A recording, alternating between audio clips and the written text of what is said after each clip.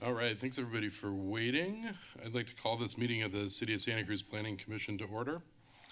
And can we start with a roll call of commissioners? Chair Kennedy. Present, just barely. Vice Chair Conway. Here. Commissioner Maxwell. Here. Commissioner Paul Hummis. Here. Commissioner Gordon. Here. And Commissioner McKelvey. Present.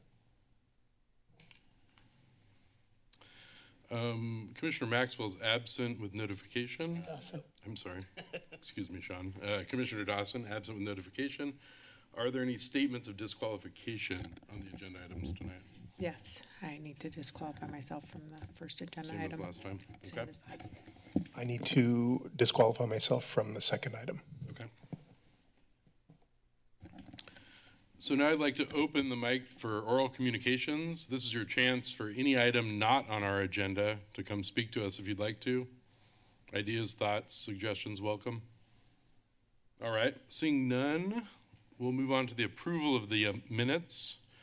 So we'll just have a voice vote on approval of the minutes of August 3rd, 2023.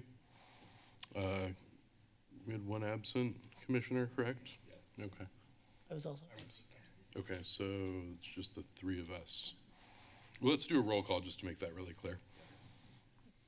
Chair Kennedy. Yes, I approve the minutes. Vice Chair Conway. I'll abstain because I was absent. Commissioner Maxwell. Also abstain. Paul Hummis. Yes. Gordon. Yes. McKelvey. Abstain. So we have one item on the consent agenda. And so I'd like to call for a roll call vote on that item. Chair Kennedy. Yes. Vice Chair Conway. Yes. Commissioner Maxwell. Yes. Paul Hummis. Yes. Gordon. Yeah, or just don't say anything. McKelvey. So these two commissioners are disqualified, so they just are not a vote at all. So the motion passes 4 votes for. That was the most charming piece of public correspondence I've ever seen, so thank you for that. All right, so let's get to the meat of the matter for tonight's meeting. I'd like to open the public hearing on agenda item 3, SoCal Avenue. Staff, can we get a report?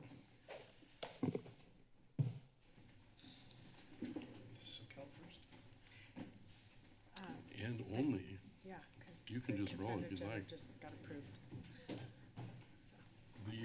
The Ferris wheel was on consent. Yeah. Yeah. We just, Yeah, you just needed. You could have said.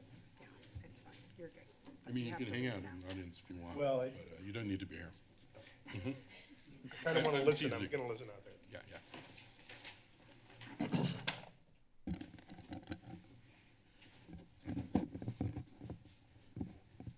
Good evening, Chair Kennedy and members of the Planning Commission. My name is Tim Mayer, Senior Planner with the City. This evening's second agenda item is a proposed redevelopment of 3 adjoining parcels at addresses 513, 515, and 519 SoCal Avenue. The project applicant requests approval of several entitlements, including a special use permit, design permit, tentative map, non-residential demolition authorization permit, residential demolition conversion authorization permit, heritage tree removal permit, and a slope development permit to facilitate the redevelopment of the subject site. The project would combine the 3 existing lots while retaining their individual general plan and zoning designations, demolish the existing commercial building and residential building, and construct a 4-story, approximately 54,486 square foot new mixed-use development. The development would consist of 3 new buildings, including 2 commercial residential mixed-use structures and 1 residential building. The project provides approximately 1,510 square feet of commercial space and 36,559 square feet of residential area, consisting of 43 rental dwelling units, including 26 single-room occupancy units, or SROs, and 17 apartments. And please note that a pre-application for the project was deemed complete prior to the effective date of the city's objective standards, and the project is therefore not subject to the citywide objective standards. Shown here is the subject site, bordered in red.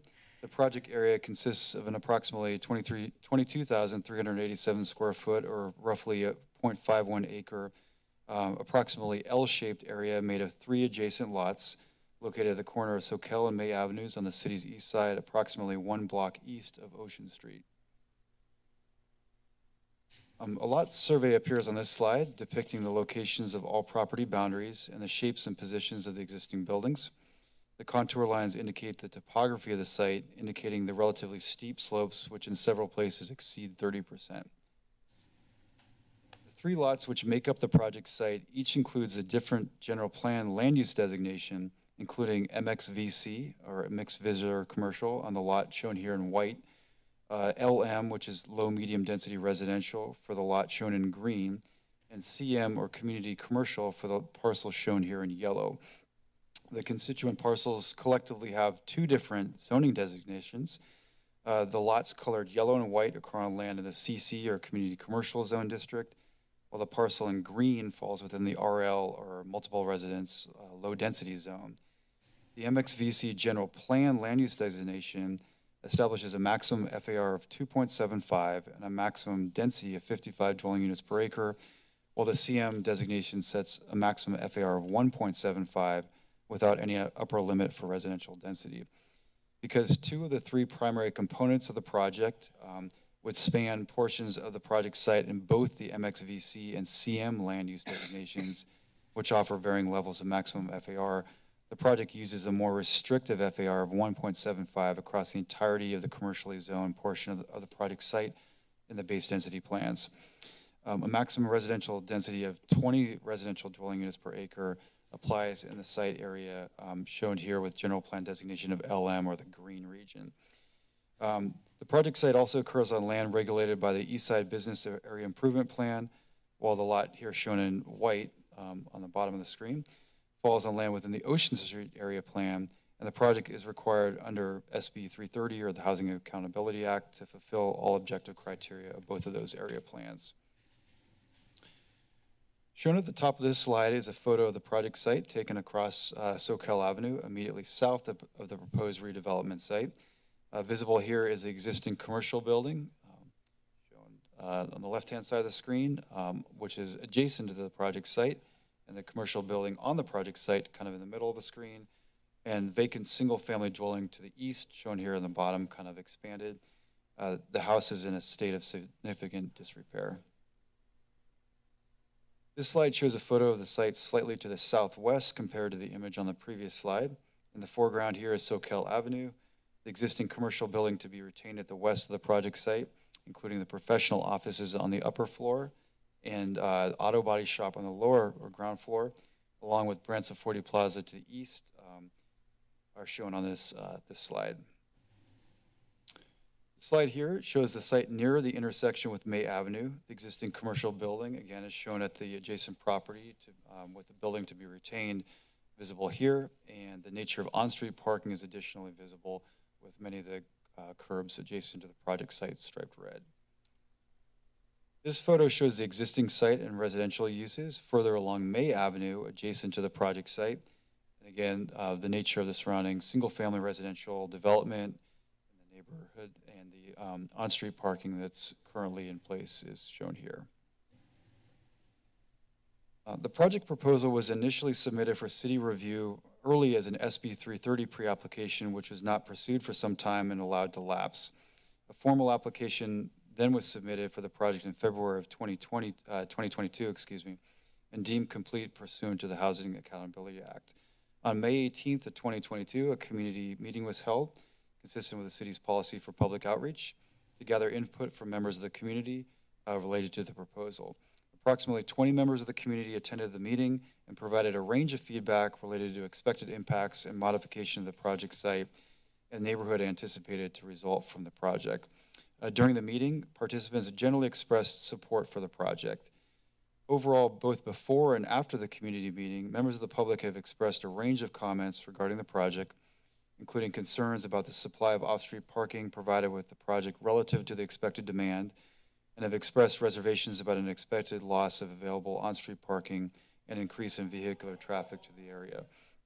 A number of comments have also centered on pedestrian safety, particularly related to the crosswalk spanning Soquel Avenue near the corner with May, with a number of commenters requesting installation of rapid flashing rectangular beacons or equivalent. Residents of homes on May Avenue have described problems of stormwater runoff at the project site. Other comments have focused on the potential loss of sunlight exposure due to casting of shadows induced by the proposed new buildings, along with impacts associated with proposed tree removal, while other comments have remarked about characteristics of the proposed architecture. Still, other feedback has included concerns about the impact of the displacement of the existing ophthalmologist practice, which occupies the commercial building, which is proposed to be demolished. As mentioned earlier, the project would include 3 new buildings, including 43 residential units and approximately 1,510 square feet of ground floor commercial space, with a total of just over 52,000 square feet of gross floor area. The development encompasses a 17,120 square foot mixed-use building, which is called Building A here at the kind of bottom right-hand side of the screen, with 26 single-room occupancy units, or SROs, including 1 manager unit. There'd be a second 19,160 square foot building called Building B with 14 residential units, including 10 one-bedroom units, 3 three-bedroom units, and 1 two-bedroom unit here at the northeast corner of the project site. And a third building, or Building C, which would be 1,865 square feet in size, containing 3 residential units, including 2 studio units and 1 one-bedroom unit here at the project's northwest. As mentioned, the entirety of the commercial square footage of the mixed-use structures, both Building A and Building B, would front Soquel Avenue at ground level here, above a podium situated mostly underground, which would enclose vehicular and bicycle parking, storage space, supportive features, and residential units placed above on the 2nd through 4th floors of each of the 2 mixed-use buildings, Building A and Building B. Notably, the applicant has made a number of revisions to the project design compared to that included in the pre-application, including an enlargement of the commercial space from 1,166 square feet, as originally proposed, to approximately 1,510 square feet. There'd also be a reconfiguration of the layout compared to the prior design to incorporate commercial space fronting both Soquel Avenue in both Buildings A and Building B, where originally it was only in Building B. There would be also a relocation of the resident amenity space from the ground floor of Building A to accommodate additional commercial square footage dependent on pedestrian activity for success of that tenant, and rearrangement of the community lounge to include amenity space in both Building A and Building B for a more equitable distribution between the buildings. And finally, relocation of the ground floor residential storage space to the area below the podium. Altogether, the modifications made through the course of the project review and from pre-application to present submittal are enhancements to the project design, providing greater consistency with the goals and policies of the general plan and the East Side Business Area Improvement Plan, as well as the Ocean Street Area Plan. Shown on this slide is the design of each level of the development from the area below the podium, shown over here on the upper left, through the 4th floor, shown on the lower right-hand side of the screen. The space below the podium would accommodate structured parking with a total of 29 auto parking spaces as currently proposed, as well as a secure bicycle facility in the kind of this trapezoidal area here. Also resident storage space and 3 mechanical and storage rooms, in addition to 2 staircases and an elevator. At ground level over here, 1st floor, the project would feature 2 distinct commercial spaces, as I mentioned before, including 810 square feet and 700 square feet in size. Also supportive facilities, including a trash and recyclables room and restroom. Near the southwest portion of the site, the design includes a separate standalone building, which is shown over here. It's kind of a separate area. That would be Building C, with a 1st floor living space elevated above ground level, configured to allow passage of vehicles from May Avenue to the subterranean parking facility, both below Buildings A and B. So cars would actually drive from May Avenue, pass under Building C, and access the subterranean garage over here. On the 2nd through 4th floors, the development in Buildings A and B include additional dwelling units, along with terraces and balconies. Renderings of the proposed elevations are included here. The architecture of the buildings can be described as modern and urbanist in design, with building planes of fibrous cement and stucco, featuring prominent commercial canopies and residential balconies, introducing a distinctive color palette. Ample glazing facing Soquel Avenue creates a prominent feature nearest the public right-of-way, inviting interest at ground level and activating the street by attracting attention to the interior of the project's commercial space. Trees to be retained on site, fronting May Avenue and shown on the lower right-hand side of the screen here, which provide further continuity with the nature of existing development. This slide displays building and street sections of the proposed project, showing the height and massing of the new buildings compared with existing structures in the vicinity.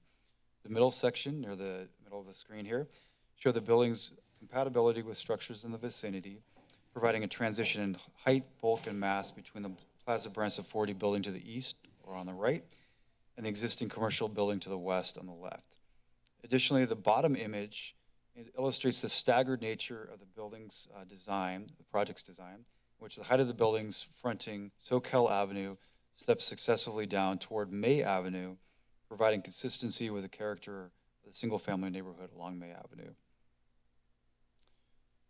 To address California's need for affordable housing, the state of California, as I'm sure you're all aware, adopted its density bonus law several decades ago to encourage the provision of subsidized dwelling units by offering to developers a combination of benefits and incentives, including the option to request exceptions to codified development standards, which are called waivers and incentives concessions. By providing the required number of below market rate dwelling units, an applicant can request development at densities above those maximally allowed typically by code. The project seeks to achieve a 35% density bonus for a total of 12 additional market rate units, which was calculated as the number of density bonus units accommodated for each constituent part of the project site or for each of the individual, 3 individual parcels, with numeric rounding applied pursuant to code allowances by providing 20% of the base number of units for a total of 7 units restricted to occupancy by low-income households. Such a qualifying project, as again, I'm sure you're all aware, is also eligible to receive 3 incentives or concessions and an unlimited number of waivers. And the applicant has requested 4 total waivers, including the first for reduced setbacks, as proposed as standalone building or building C, and the portion of building B proposed to be on the RL zone lot. And I'll kind of jump back over here. So building C and this portion of building B would each have reduced setbacks with rear setbacks of 6 feet, where 10 feet is minimally required by code.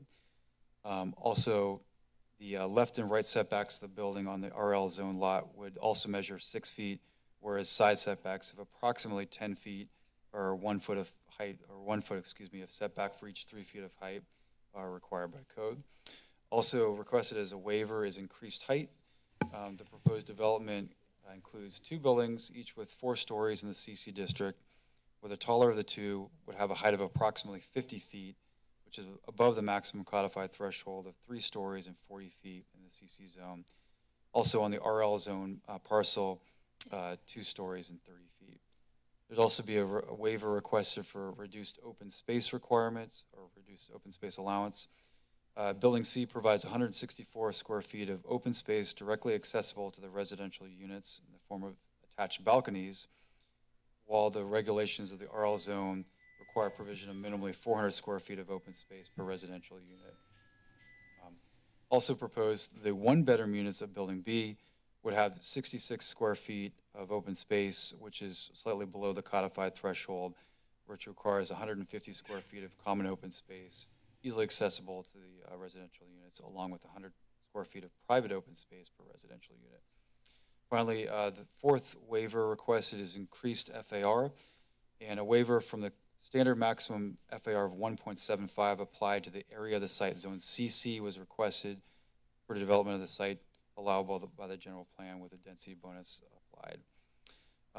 Per state density bonus law and the city's zoning ordinance, the applicant is required to provide justification for any requested waivers, and the city must approve the request unless it can make findings of specific adverse impact to public health or safety, or similar detrimental effect to the physical environment based on substantial evidence. Notably, no evidence of such public health or safety impacts appears evident based on information available to staff. City's Municipal Code, Section 2416020, requires the residential developments creating 5 or more new dwelling units provide 20% of the dwelling units as inclusionary or affordable units, which must be made available for lease to low-income households at an affordable rent. Inclusionary units are restricted in perpetuity to households earning 80% or less of the area median income, or AMI. Inclusionary housing requirements for SROs further specify that minimally 20% of the base number of dwelling units be rented to eligible households at the very low income or VLI level, with rents restricted to 30% of 50% of the area median income. The plans provide 20% of the number of base density units as affordable units for each of the 3 project components, equating to the number of inclusionary units as shown in the table listed on this slide. The project provides 1 low-income unit, as shown here, on Building C, 2 low-income units in Building B, and 4 very low-income or VLI units in Building A.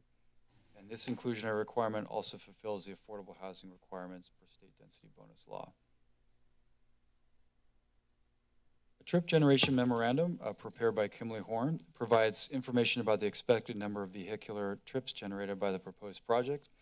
The memo reports that after accounting for the trips generated by the existing uses, the development is estimated to generate a total of 149 new daily trips, with 23 new trips in the morning or AM peak hour and 26 new trips in the evening or PM peak hour. Based on the data provided, the number of net new peak hour trips falls below the threshold requiring preparation of a traffic impact or transportation impact study by the city. Conditions of approval require fulfillment of all requirements of various city departments. Among other items, the Public Works Department will require installation of flashing beacons at the crosswalk spanning Soquel Avenue near its intersection with Ocean View Avenue, which is about a block east of the project site, which will allow for enhanced pedestrian safety and safe access to the project site, as well as the adjacent bus stop. The Public Works Department has also expressed the requirement for installation of a new street light and a wider sidewalk along Soquel Avenue. The project proposes removal of 31 total trees, including 10 heritage-sized trees, as placement of the proposed buildings would conflict with those trees' current locations. An arborist report was prepared for the project, providing an evaluation of the condition of each tree on site. It includes recommendations for management of the trees to remain both during and after project construction. Conditions of approval have been applied, requiring conformance with the report's recommendations, including protection of existing trees to be retained on site and replacement of each tree proposed to be removed with minimally 1 tree of 24-inch box size, according to the City Council resolution in effect. One thing to note about the project is the trees adjacent to the single-family homes to the north of the project site would be retained. So this portion of the project site, after development, if entitled, would remain largely as shown here in the existing conditions. All necessary findings have been made by staff to support the proposed project. Staff recommends that the Planning Commission acknowledge the environmental determination and approve the special use permit, design permit, tentative map, non-residential demolition authorization permit, residential demolition conversion authorization permit, heritage tree removal permit, and slope development permit, and grant the density bonus request to exceed height thresholds, reduce open space requirements, and obtain reduced setbacks and increase floor area ratio for the proposed project based on the findings below and attached to the staff report as condition A, excuse me, as Exhibit A. Staff and the applicant are available to answer questions. Thank you very much for your time. And notably, the applicant has provided a colors and materials board, which is available on the side of the building, or the side of the room over there. So I'm told that the samples may not be totally attached to the material board, so it's lying down. So if you'd like to view the material board, it's available there. Thanks so much. Well, let's ask some questions and then take a minute. We can all walk over and check that out. Sure. Do you have a Sharpie so we can just cross out the colors we don't like, or I'm teasing? I have a pen. Any commissioner questions for staff at this point, or the applicant? Commissioner Gordon? Go ahead. No, go ahead. Commissioner Conway, Vice Chair Conway. Well, first of all, I just want to say it's a great project. It's I love seeing complicated infill projects like this. So I'm excited about the use of that space. I'm excited about the fact that ideally you're mapping them and they would be for sale, because it's a really critical missing market piece, and they're affordable by design, which is great. I do have some questions. Some are going to be answered over here that I was curious about. I'm wondering if you can give me, I think I probably will have another question. I need to look specifically at those materials, but Well, let's go do some other questions, and then we can take a minute and go check them out. Okay, that's fine. I mean, we can do whatever we want. that's fine. Yeah. All right. Vice Chair Conrad? Yeah, I would like to address the use of the commercial space. I have questions about the efforts that have been made. I appreciate that in the redesign, the commercial space was bigger. I am very concerned about the loss of that space for the existing business, which obviously the existing business isn't going to go on forever, or exactly as it is, but it plays a really vital role in this community. And I'd like to know the steps that have been taken and could still be taken to try to preserve that business. That's a very good question. Hello, my name's Daniel Selpergan. I'm from Swift Consulting. Yes, we have reached out to Dr. Babad, and the owner is happy to help with relocation. We've also offered him first refusal on the commercial space that we're going to be building. At the moment, he's declined that because he obviously needs to keep in operation and can't stop his business and then start up again. But we have made efforts to make this as smooth as possible for him.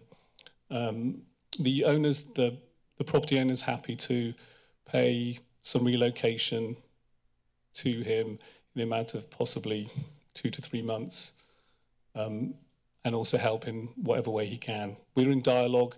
We haven't spoken in a while. We've been trying to get this project to completion into hearing, and once it is hopefully approved, we will continue those dialogues with him. Would you consider expanding the commercial space a bit further? It looks like it would probably require giving up some of the other space. Would you consider doing that? Is that possible? Yes, we are. Is that in light of, can I ask you a question? Is that in light of him relocating there once it's, or he, yeah. And preserving it as an ophthalmology office? Yes, I think we're definitely open to that. At the beginning of this conversation with him, there was this anticipation that he may retire as well. That I don't believe is the case, but time has passed and we probably need to continue that dialogue with him. I think we are going to make some slight changes. We're going to make that slightly bigger anyway. That there's a slight jog there, which I think would be better if it was a straight line. Mm-hmm. We're definitely open to making it. We're definitely open to that. But our current understanding is that he does not want to come back because of the delay in time of doing business. He can't stop for construction and come back, and I appreciate that. So it's not an easy situation to conquer, but it is. We have made attempts. We're going to continue to make attempts, and the owner Shay Talbot unfortunately can't be here, but I know I've been in dialogue with him. He's actually in Hawaii and caught up in all the fires there, and he sends his apologies. He can't be here because of flight reschedules and things like that. He was planning on flying back to make this meeting. But I just received an email from him about this very specific topic because it came up. Today. So, yes, he's happy to pay relocation costs. He's happy to make this easy for that tenant. I think he's very sympathetic to the situation there. But that building it's an old building built in 1958. It needs to be remodeled. It needs to be improved. He'll make this as smooth as he can. And what type of commercial uses were you anticipating with the size of the space that were allowed so far? Because it's an important place to have a commercial use. there's a lot of commercial needs? Yeah, that's a good question. And we've been discussing this with real estate agents, commercial brokers, and actually through the course of this project, commercial space has changed enormously, and I think that's something we need to reconsider as well. But currently our feeling is that it's going to be very professional, very similar use that is now, potentially doctor, professional attorneys, architects, people that need appointments, people, different kind of medical office and commercial use that would be similar to what's in being used now. But I think my only caveat is, that's still, the commercial world is still evolving and changing so much, even in the last year. But that's our current anticipated use. Mm-hmm. There's a lot of changes going on still. It is an ideal location for to meet that sort of a need. Yes. And it's just because it's on a bus line, it's easy to get to, that kind of thing. So the big thing is that you could possibly consider enlarging the commercial space if you did have an identified tenant, or at any rate, you can take a look at that to make sure it's actually viable space. Yes, we were wanting actually smaller space to begin with because of the changing nature of commercial real estate. But also we took the input from the planning department to increase it because of the frontage and to keep it pedestrian, and so we've done that. So I think it's a difficult topic. There's something to balance, because what we don't want to do is create space that is vacant. And if you look around this city, there's a lot of commercial space that is vacant. So it has to be functional. That's going to be a challenge, but that's a challenge for every commercial space right now. Mm-hmm. Thank you. Thank you. So I also like this project. It's beautiful. The one thing, there's a few things that I have questions about. One is because of the underground parking, ventilation, was there a study done around fumes, especially because there's residences right above the parking garage? I didn't, it was hard to see that in the plans. That's something I would be concerned about. Start by addressing that. So I can pass it off to the architect. So I'm not aware of any particular study that was done. Good evening but to the commission. I'm Jan Hockhauser. I've been working on this for a long time. And I haven't seen Samantha in a long time. Finish his thought and then you can. Oh, I'm sorry. That's okay. You were just both talking. I was just going to mention that, of course, all building code requirements will have to be complied with throughout the course of the project. So I think that's where I'll start the conversation, then I'll happily pass it over to Jim. Okay. I just wanted to say that typically a garage like this, subterranean garage, will require code ventilation shafts that exhaust well above any residential impacts. You can't go laterally to property lines, so that will be addressed. How many parking spots are in this? That's the other question I had. Great question. It actually, the project has evolved, and again, I can defer to Jan here, but as shown in the plans, there's a total of 39 parking spaces, but that included a mechanical parking lift, which has been potentially, very likely elected to be removed due to costs, because one of the more recent state bills, Assembly Bill 2097, actually exempts the project from provision of any parking at all due to its proximity to a major transit stop. But because the project's been under preparation for a number of years prior to the passage of AB 2097, which I don't think anybody anticipated, the 29 parking spaces will continue to be provided. 29. Yeah. Can I speak to that? Yes, I think we want to, respect neighbourhoods' wishes as well in this. And I think parking will have a certain value as well. So although it's voluntary, and currently it's at 39, we anticipate it being between 29 and 39 because it will be voluntary, it's not required. So we are applying the AB 2097 to this project, but we're not going to get rid of the parking. We're going to have parking.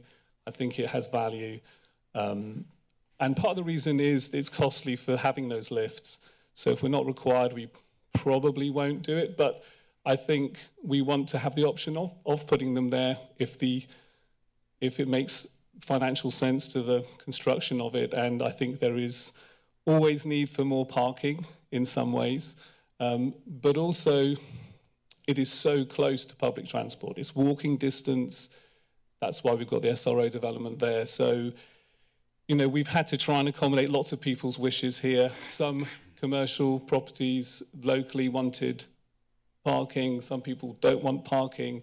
So I think where we've landed is actually helpful, that we are providing a range of parking. The range, we want to be clear that we want between 29 and 39 spaces because they're voluntary.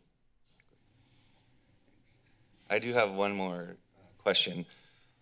From my history, I know some people that have worked in the adjacent building, the old hospital.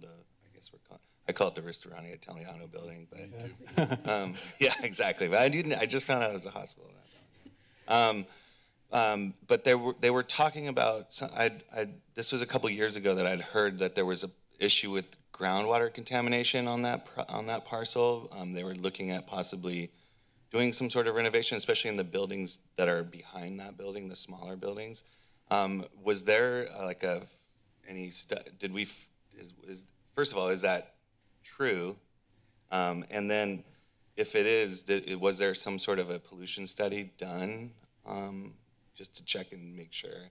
Because I did see that there is going to be groundwater possibly during construction. Right. So great question, Commissioner Maxwell. So I'm not familiar with the particulars of the adjacent property, but I can state, for this particular property, an environmental site assessment was not required because the property is actually not listed on any of the documented lists of potentially contaminated sites, and so it was not identified as a requirement for this particular site. That's all I once dated a woman who was born in that hospital. Her name is on the wall, so just for local trivia purposes.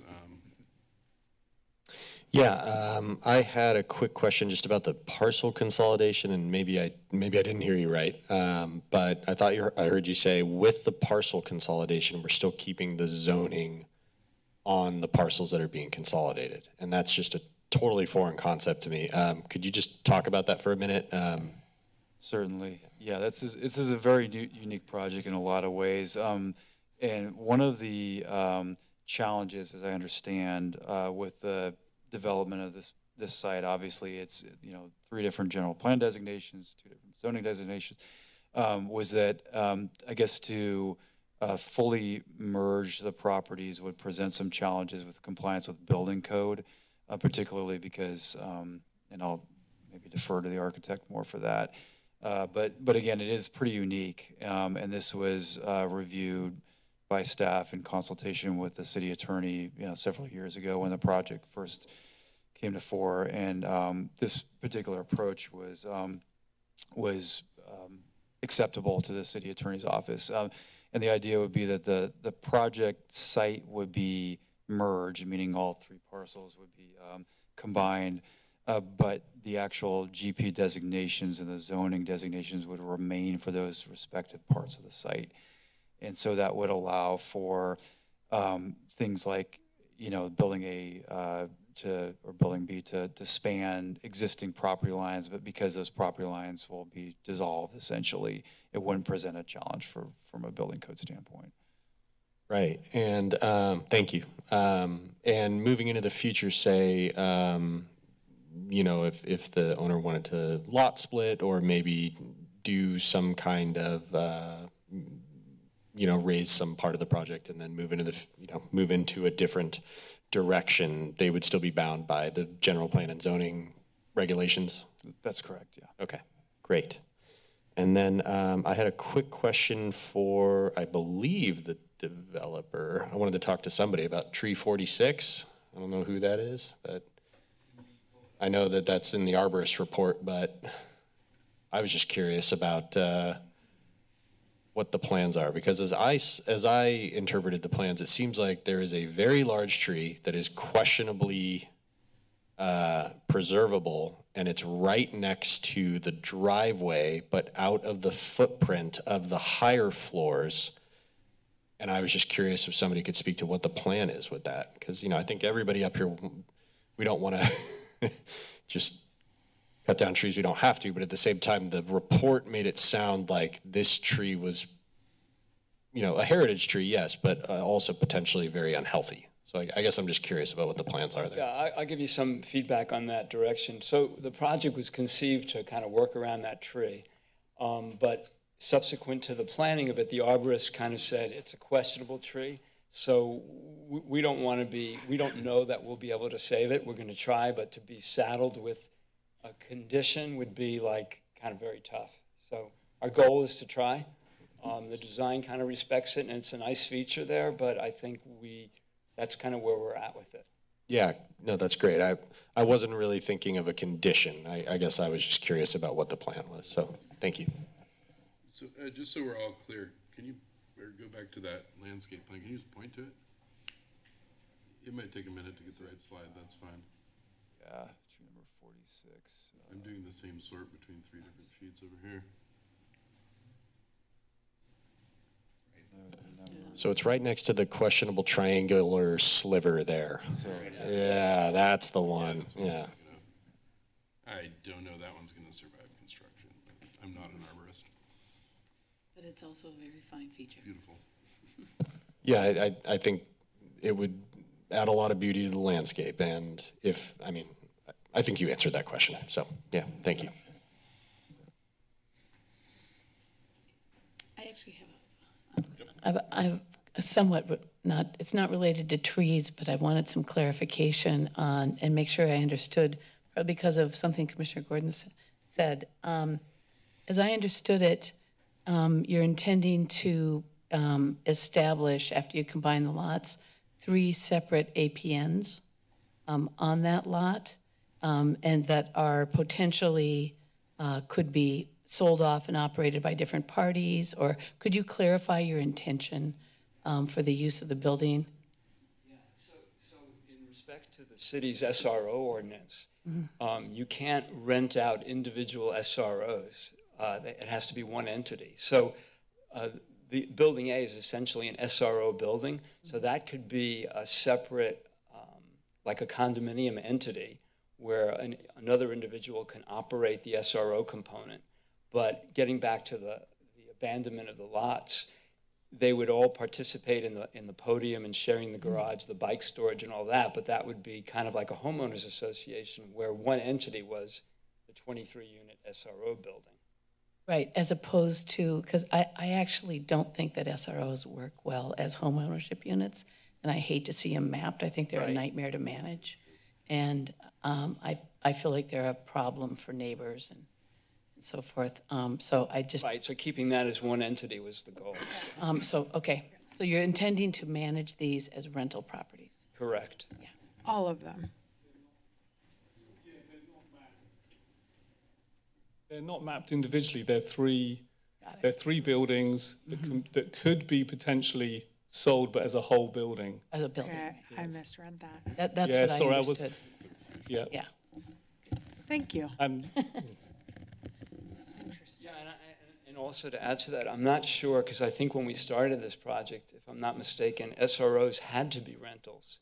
And I think maybe recently they said that they can become for sale. So. Yeah, I guess I thought the SROs were going to be rented, and then the larger units you were going to map that. No. I created that in my own Okay. fantasy mind that you were doing that. We'll discuss that. It's not just you. I'm like, what? Yeah. Good. Processing. I got two too. Go ahead. Okay.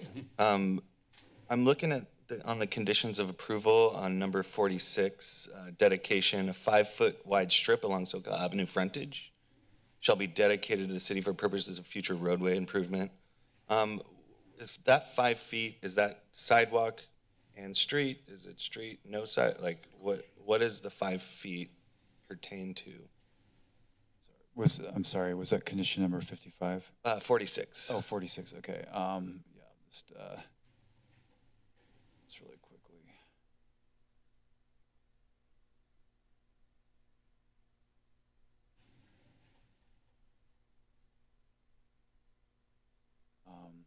Tim, while you're looking, I could address it. So in the process of working with staff, we actually had to retreat the building back to accommodate that 5 feet. Right. And that Public Works just wanted that for the future. Like a possible right-hand turn lane, is that the idea? I don't think that's what they were thinking, but Well- I know there was discussion about parking, a bike lane, and that kind of stuff. Definitely bike lane. We'll talk- Transportation. I remember in the corridor process, there was very unsuccessful talk about eventually widening the right-of-way there Right, that's to what I was accommodate different transportation modalities. Okay, thanks. It I didn't appreciate fly, that. but, Yeah, I appreciate that clarification. okay. We got it covered. Okay. Yeah. Yeah, totally. Sorry. So going back to the separate, the consolidation of the parcels with different assessors parcels numbers, correct? And so I guess I'm just kind of confused about that piece. Right, so the way it's presented, and I can defer to Jan here, but the way the project plans are drawn is that the proposal is for the existing lot to be consolidated, existing lots to be consolidated into a single parcel essentially, and then for 3 different airspace condominium areas to be brought into effect. So basically, so that each one of the buildings would be its own condominium as that building itself. So basically 3 different condos, 1 for each building, and then the remainder of it essentially common space. And so for a total of 4 parcels. And so the civil plans are do show the condominiums. It's not particularly clear the way they're shown. So one of the conditions of approval does require that the tentative map that's finally recorded make it very clear as to what's the final map. Yeah, right. Parcel map. Yes, the parcel map show that very clearly. And the APNs that's for tax purposes, correct? So that part I'll defer to the applicant for. So as I understand it, right, there would be an APN, just like a condominium would have an APN, but it would be one homeowners association and one overall property. Okay, that's kind of what I was thinking, where it's like, okay, there's 3 different tax processes going on here, but it's all one contiguous lot. Correct. Okay, I'm just trying to It's wrap like my an head air around rights, that part. air rights condominium. That was the one, and I should have said this ahead of time, but that was the one part that I had trouble understanding. Yeah. Okay, thank you. That was really helpful, as Tim mentioned, with the building department, because if you created these separate parcels and developed, then all of a sudden you've got a property line in the middle of your parking garage. And how do you fire protect that? It became impossible. Right. So working with the city attorney and staff, we crafted this solution. Excellent. Thank you. Also, I just wanted to point out condition of approval number 45. So that would require CC&Rs to be recorded on the property. So if those buildings were sold off separately, they would still be under this homeowners association for access to all the common area spaces too. All right. Well, I'm going to ask a couple questions. Can we go to the parking plan? I want to see where the accessible spaces are. I expect they're near the elevators down there. But I just wanted to ask where those are going to be provided and if that's been thought through. Not like exactly, but they're in the garage down by the elevator somewhere. Yeah, they're shown right there. Tim's highlighting them for you. And they do have immediate access to the elevator there.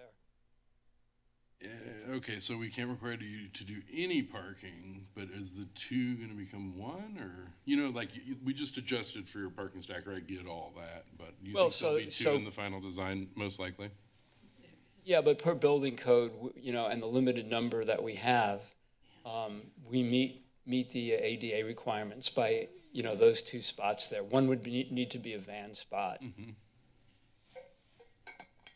And you can see the striped area between Well, I'm between just the thinking about two. requiring EV parking on the same theory where we can't require you to provide any parking. But what's your intent? Is your intent to provide some EV parking or Oh, at least the yeah, capacity we for would that? fully meet all the requirements. You know, Yeah, choice yeah. or not, once you provide it, you got to comply. You see what I'm struggling with? Like, if you require zero parking, you can't multiply it by 15% of the spots, right? We can't say, oh, you know, the zoning doesn't require it, so we're not providing Of ADA. other requirements Yeah. that, and also people want parking in EV spots. Okay, thank you. I'm getting to more of a discussion because there's one accessible parking spot on the street in the front. We'll talk about that later, but that's where I'm headed with this comment, just so everyone's clear. Oh, I hate this question because I looked, where does the trash go? It goes out the front, it sits on the sidewalk for a bit, and then gets pushed out into the bike lane, and then. You know, in our goes back in? discussions, Sorry. I'm sorry, if Go I may ahead. answer Or that. maybe So can you put that up just and point to it? It's right there. You can see the trash room, and the presumption is that there's no way that trash collection is going to go on May Avenue into the garage. So it's on the Soquel surface, and you can pull out right to the trash vehicle right there on the street. And Okay. it's proximal and convenient to the commercial, Yeah. and then the elevator for residents to use it as well. And there's really not like a great spot for that to happen. Right. Just because the site is complicated. So I don't remember, is there a condition about managing all that? My concern is like dumpsters sitting on the sidewalk Right. for 3 days. I don't think anyone would do that, but that's my concern. Yeah, we've actually, planning staff has had pretty extensive conversations with public works staff about that precise topic. Okay. And the concern was raised about how it will be managed. So there is a condition of approval stating that the requirements of all departments have to be fulfilled prior to building permit issuance. So, so for any sort of kind of lingering questions about management, the requirement does, or the condition of approval does require that the applicant continue to work with the Public Works Department. Okay. And then while we're at it. Yeah, yeah. There's trash. And That's, well, all the gritty there's stuff. also the question, as we're seeing these infill sites that are more densely developed, another question is, where does the Amazon truck stop? Right. You gotta ask. Yeah, the idea being that's going to be an issue, It's gonna stop in that lane. because they're not going to want to pull into the garage. It is gonna be an issue. And I'm not sure, we've talked about it with other projects before. There's some sites that have been really worse than this one. But even as it is, that location now, it has been problematic with the Cruz and that kind of thing. It's fairly wide, but, so I've just wondered if that's been anticipated or if the city is requiring that to be thought through. We don't have any objective standards about loading zones for these mixed-use spaces that have kind of smaller commercial areas. But we do have them in our new objective standards. So that will happen at some point. We could think about having that be on May Avenue, although I don't know how much you can enforce, where they're going to stop. It seems like they just stop right in front of the business mostly. Yeah, and it's pretty steep at May Avenue too, so I'm not sure how well that would work. Yeah. Okay, thank you. All right, so you guys want to walk around and look at samples for 5 minutes? Sorry, audience, this is not very exciting. But if anyone wants to come up and look, we'll just do that as part of the meeting, including the public. Come on up. I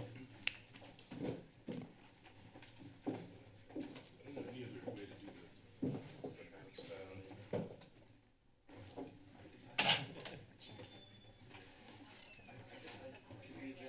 Oh. So we can really have the public.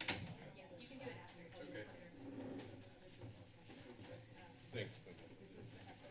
Yeah, that's the I was these are the plaster colors. These are the predominant plaster colors where these are accents. I'm sorry, I was wrong. We need to move to public hearing.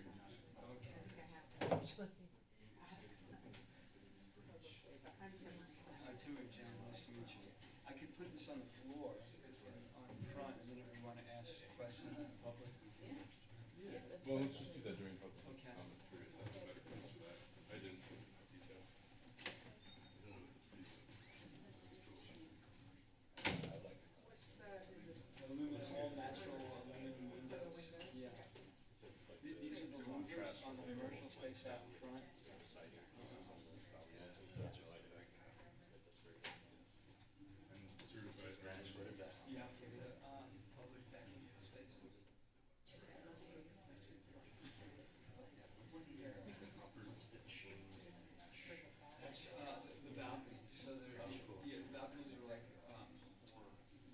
Mesh and the ecotone, so it varies.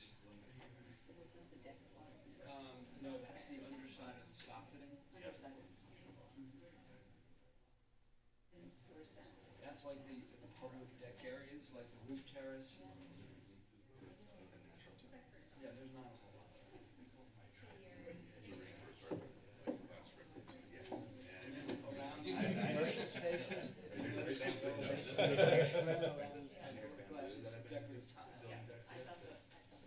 nice thing about this is they make the tiles in an L shape, one piece, so you don't get a seam or a corner. It's like really nice. Yeah, finished.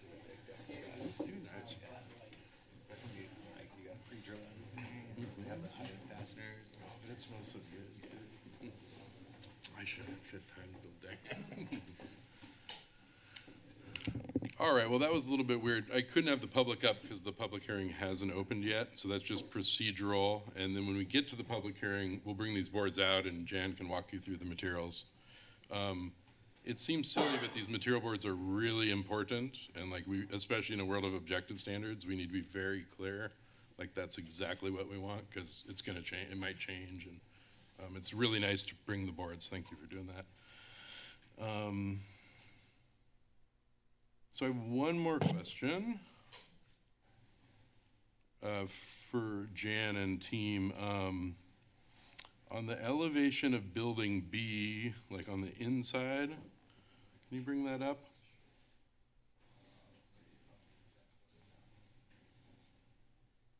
So what I'm getting to is operable windows, and I work in the energy code world, and this is technically a 4-story building. And there are very strong, weird incentives in Title 24 now, which we do, that are gonna kind of push you to not have operable windows, most likely based on cost.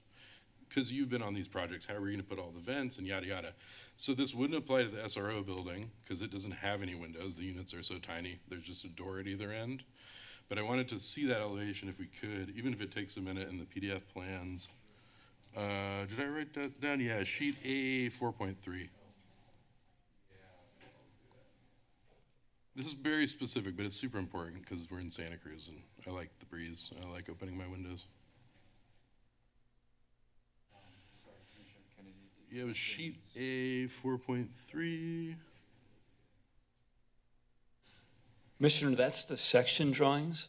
Yeah, A but 4.3? Doesn't it show the elevation of that? No, I did think write it you're down at the wrong? 3.3. Oh, okay. That could be it. But it will make more sense when we can see Yeah. it, you know. Yeah, it would be 3.3. Okay. Oh yeah, there is no 4.3, huh? That's my typo. So on sheet A32, there's interior elevation of the Paseo, the pedestrian Yeah, street that's from what I'm SoCal. talking about. So 3.2 and 3.1. There, right there, that works. So commissioners, you see you got the patio doors and you got those windows off to the side. They're currently shown with a little operable side light. And I wonder if you'd be amenable to us just conditioning that those remain operable, or if that'd be a terrible idea. I'm just looking at, I'm making sure we're on Yeah, the same totally. page. And we can take a minute to think about this. I'm not trying to put you on the So spot. you're talking about on 3.2, Just a sec. that drawing on the top. No, the drawing on the bottom. So those are And when I zoom in on the windows there, Tim, next to the balconies, To the right. you're almost there. That's okay. so that drawing on the bottom Mhm. are the balconies from the apartment living spaces, Yes. and those are the access doors to those outdoor living Those spaces. would be operable, I assume. Yeah, they would need to be operable. My concern is right next to that in the next bay, those bedrooms. Right. So there's Currently drawn with a fixed and then a little fixed and an operable thing. operable vent, Uh-huh. and because of the fire code, you have to meet a minimum size operable vent dimension Absolutely. for bedroom exit. Got it. Okay, no condition needed. Fire code's going to require it. But we Thank did you. minimize the amount of Yeah, vent just to yeah. meet that requirement. The bigger buildings particularly, we're doing, you can't open the window apartments, and I just feel weird about that in Santa Cruz. So thanks for the extra time. I appreciate you looking at that.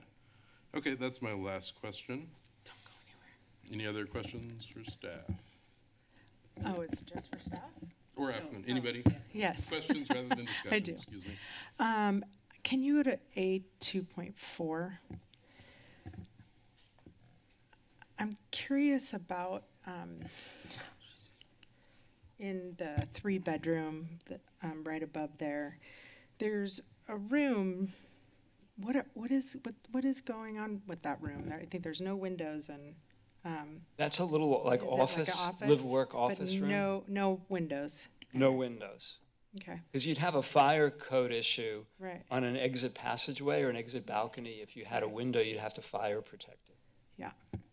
And they're in there in the 1-bedrooms as well, right? Those are supposed to be smaller office. Correct. Yeah. It's Okay. like a little live-work office space. Okay. So, thanks for bringing the material board. It's really, or the material palette. It's good to have those back. I have a couple questions. One is the drawings do say lath and plaster. They're noted in ground level, and I'm wondering if that's meant to be stucco or if you were actually thinking plaster, because they're just different compounds. Sometimes people superimpose those words, but I'll get real official. Portland cement plaster on metal lath, 3-coat, smooth finish. okay. So I mean, so it is going to be plaster and not stuck. I mean, one is softer than the other, so I'm just asking. Well, in terms of the finish, my understanding would be that you've got like a laced, rough textured finish, Right. then you've got a fine sand finish, and then you've got a steel trowel, very fine Yeah. finish. That's what we intend, a steel trowel finish. Okay. But specifically, my question is, because plaster and stucco are 2 different compounds and one is softer than the other. So normally in a commercial situation like this, we would see stucco because of its durability. That's what we intend. Okay, so I want to be specific Cement about that. stucco would be one way Okay, we would refer yeah. to it. I just because one will be much more durable and Yeah. but plaster could be used, but just I don't think in this particular environment. So I wanted to be clear because the drawings note lath and plaster specifically. Yeah, so. but I would go on record here for what you're thinking of the durable Yeah. stucco cement finish. Okay. And then the final, well, I guess that's it for really my questions. Yeah. Thank you. Welcome to keep going. That was a great question. I just wanted to say that that kind of thing we would want to include as a condition of approval, just so we're very clear if the plans are saying one thing and the applicant saying another. We want to make sure we have that. Okay, thank you. All right, if there aren't any more questions, we'll go ahead and open the public hearing. So before we start with questions and comments, let's take a little time and bring the material boards out here, and then Jan, you can kind of show people what's going on. Does that work for everybody? And am I allowed to do that? I think so. Good to check, you know.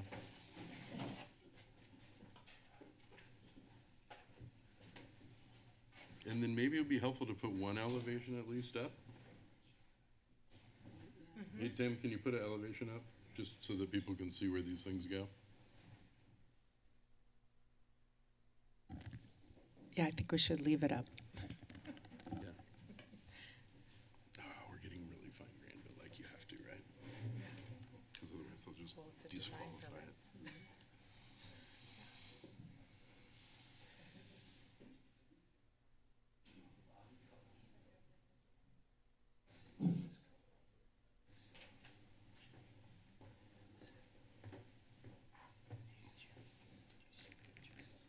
Now, if every project gives this kind of section, I mean, that really shows how it fits in. Like, if you can see in there,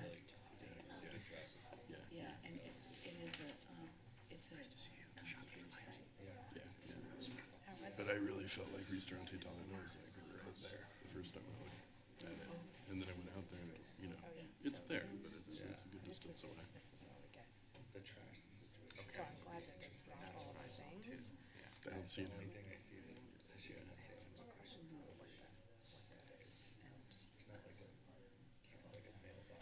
So I do need to create. Little house has to like walk all the way up, throw it in a big dumpster, and then they like get it upstairs somehow. I don't know.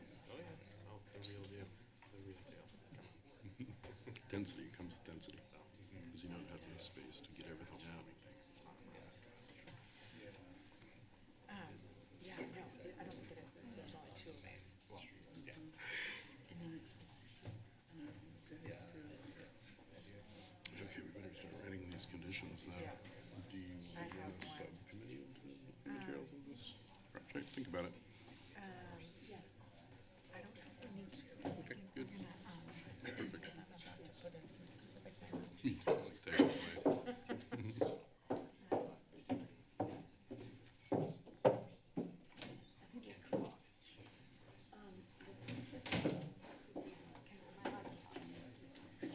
Yes.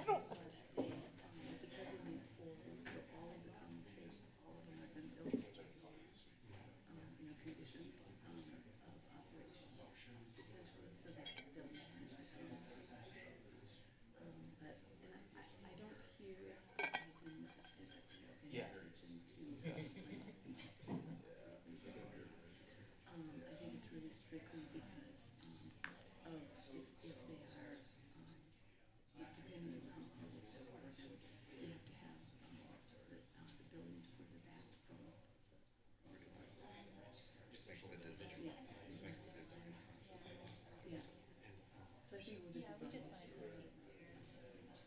good draft.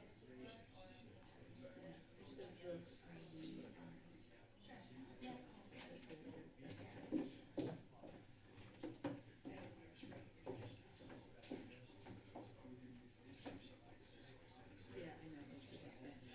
no, I actually asked that question too because it was kind of confusing. The way that was written out, and that's what Tim said. So that's why.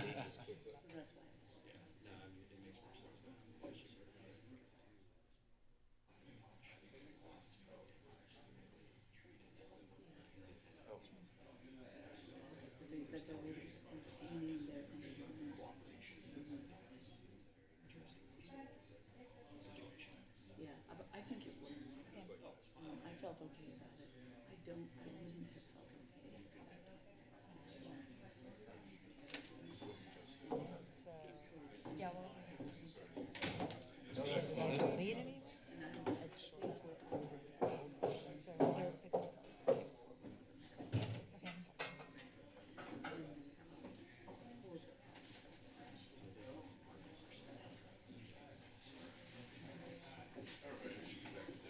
Formality here, huh? Yeah, they're just drafting out, just so we can put it on the screen. They're Perfect. drafting a Yep. condition. So Good, good. You can even have staff as well if you want. You could have staff to, I mean, as long as we're specific in the nodding. That's a killer combo. That's true.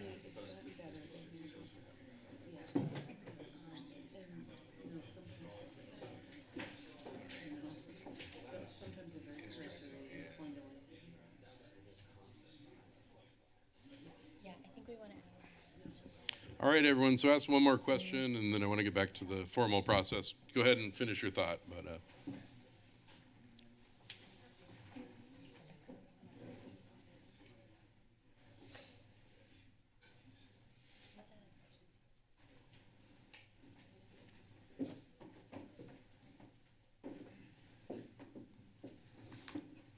all right, great. Thanks, everyone, for participating in that. So now we're opening the public comment period.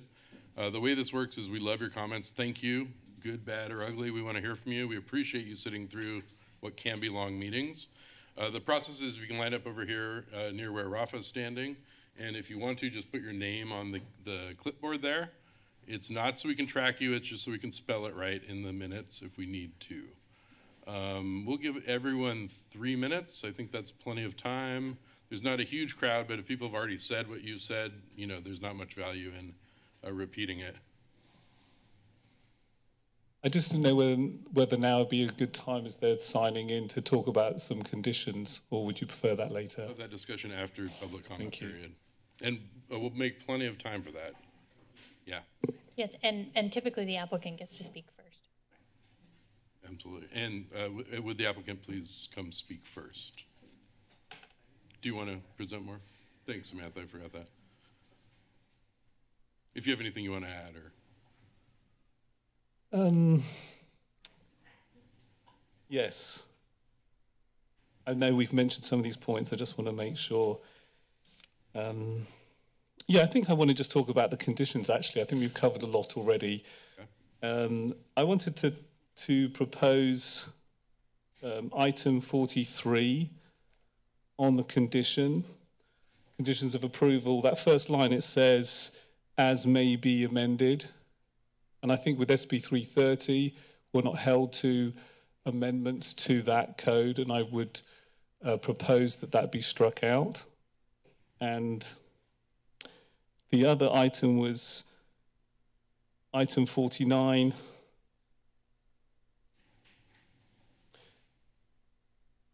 And really an additional wording at the end, because it's restricting us to not do any groundwork, and what happens if we pull the permit, you know, October the 31st. So we wanted to add to the end there, unless winter grading operations are approved by Public Works. So unless winter grading operations are approved by Public Works, addition there. Those are the only two items on the condition we wanted to speak to. I do want to say thank you to the planning department. They've been very supportive, and especially Tim. I want to thank him for all his hard work, attention to detail, and the staff report was very thorough. We really appreciate all the time and effort to get it to this stage. all right. Thank you. Thanks. All right, now it's time for the public to come ahead and sign up, and tell us what you think. Evening, Commissioners. I'm Rolf Sonnenfeld here on behalf of Santa Cruz EMB. We're in strong support of this project. This project meets a lot of needs for the community, from smaller, affordable SRO units to larger family-size units. It's a good-looking project. We also appreciate that it will have unbundled parking so that folks who don't need a car, who live on this high-quality transit corridor, can do so without having to pay extra for parking space that they don't use. So thanks very much. Looking forward to seeing this get built. Thank you.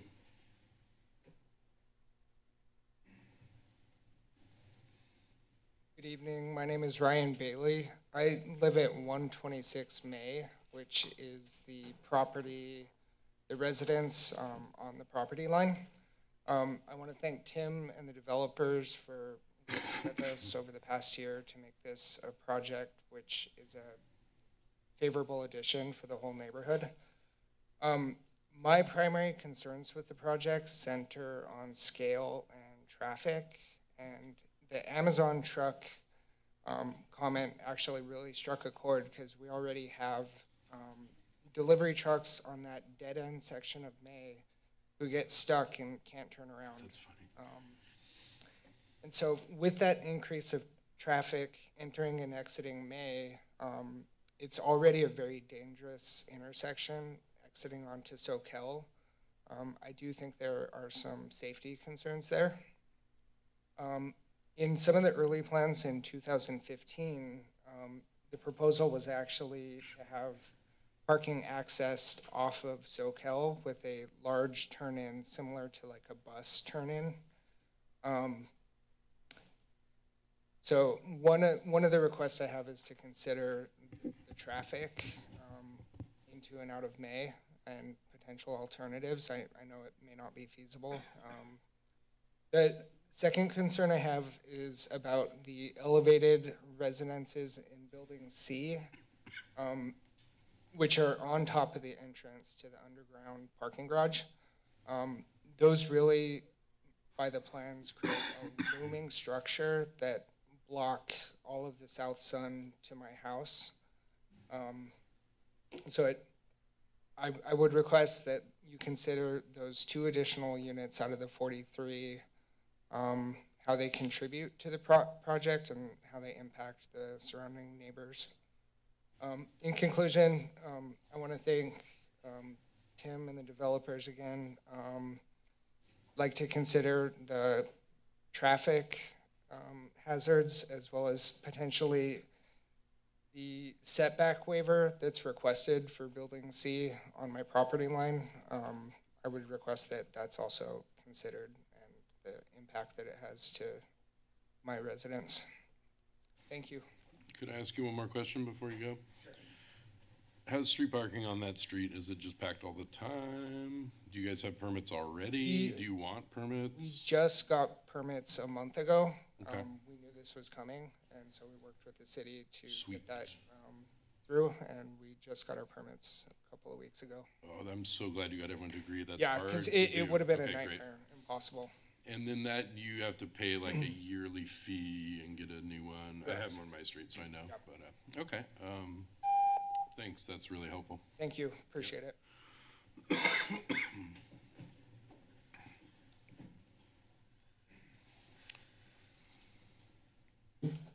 I'm Elizabeth Lindsley, and I live on May Avenue, right next to the creek. And the project has so many things going for it. There's no question about it. I just have to, my couple concerns with the street coming down onto May Avenue. In a sense, we're inventing a new street.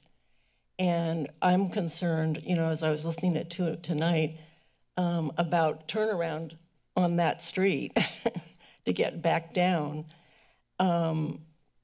We've seen all kinds of crazy things happen at the end otherwise. And, you know, I wonder about the traffic count, quite honestly, because people come down that street all the time, not realizing it's a dead end, even though there's all the signage in the world there.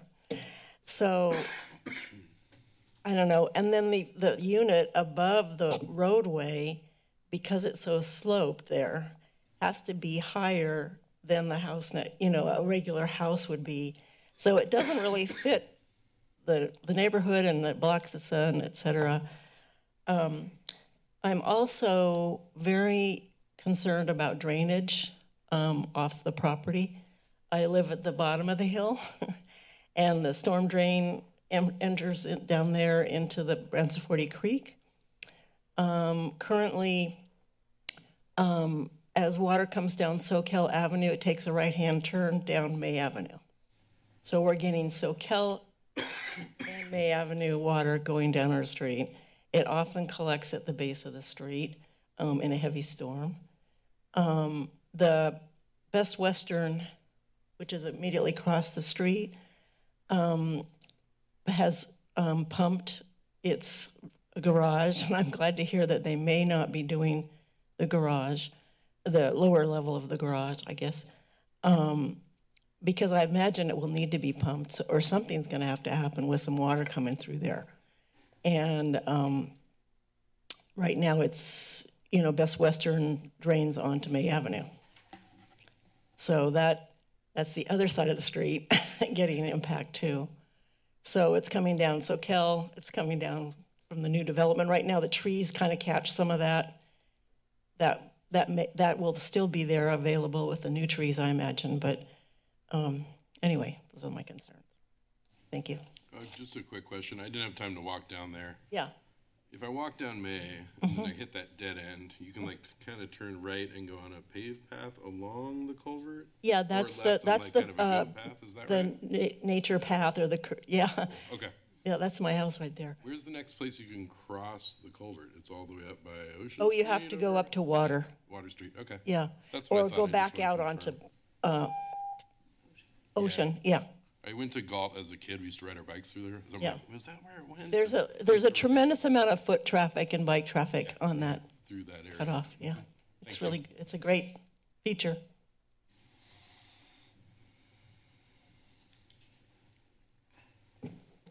Good evening. Could you pull up that photo looking down, May, towards the creek? My name is Eric. You can back up, please. So my name is Eric Rodberg. I own 115 May Avenue. I've owned it since 1994. You asked the question about, is the parking jammed up? No, it's not. And this was taken before the permit went in, the permit parking went in. And first of all, I support the project. I think it's great. I do have an issue with the permit parking. First of all, the code under which the permit parking, the city can create permit parking. It's Municipal Code 10.41.040. And Public Works did it illegally. There is no provision to do it anticipatorily, prospectively, right? And the requirement is requests for permanent parking shall generally reflect on-street parking occupancies of 75% or more when out-of-area parking demand is highest. And we never have full parking. So maybe after this project is completed, we would, but they did it illegally. But the most pernicious thing is, it's not like the West Side program where after 6, it's open parking, or on the weekends it's open parking. On this implementation, there's no parking after 6 p.m. to 6 a.m. unless you have a permit. And what that effectively does is it creates a gated community after 6 p.m. It's a usurpation of the neighborhood of public property for the private use, and I really object to that. And it also has a huge impact on my house, because my house is probably the oldest one on the street. It's a 6-bedroom house, legit 6-bedroom house. I don't have a driveway. It's a very old house. If I put in a driveway, I'd only get 1 off-street spot, so it'd be a net wash because of the curb cut. So the city did this illegally. They're not supposed to do it under the code. They were unaware. I talked to Public Works staff. They said, oh no, a neighborhood could do it they don't have to have a reason as long as they vote for it. And they interpreted that 75%. They say it's not in the code, but their implementation of it is 3/4 of the neighbors have to vote for it.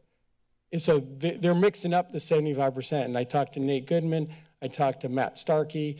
And so, and as you noted, the project, they're providing parking and they don't have to. So while I appreciate, neighborhood concerns, and it might in fact be an issue, that's for the future. So I'd really like to see that addressed in this whole thing. I've spoken before in Transportation, Public Works, or at City Council, and it's really not okay for staff to just ignore the municipal code. So if you are okay with it, can I ask you 2 clarifying questions? I live on the west side, so I don't know. Can you get guest permits in this zone? Because that's how we do it. Like you get one for, you can get guest permits, right? But so what if you have a takeout, or you have, my house? It's a 6-bedroom house. And the other thing staff did is, after I raised these questions. I hear you. I don't want to. No, hang on. Extend your time. I just asked a question, you answered. So they weren't going to give me guest permits because I have a 6-bedroom house. So for my house, it wasn't going to work. And then they tried to exact retribution on my tenants when I raised these issues. So venues to address those concerns. This is not it, but thank you for your time. There's venues to address those concerns. Well, I've gone through all the venues, and this is where you have their project approval. So I think this is one of the venues. Okay. We hear you. All right, any other public comment? Going once, going twice. With that, we'll close the public hearing and bring it back to the commission for some more comments, discussion, and hopefully a motion at some point.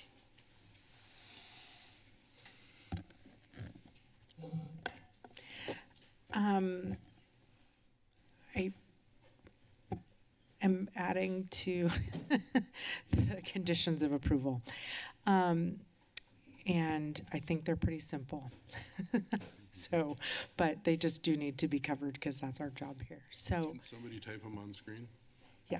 Oh, you're there, thank you. So, again, I appreciate you bringing materials in. We haven't seen them, and so I usually am like harping away at that.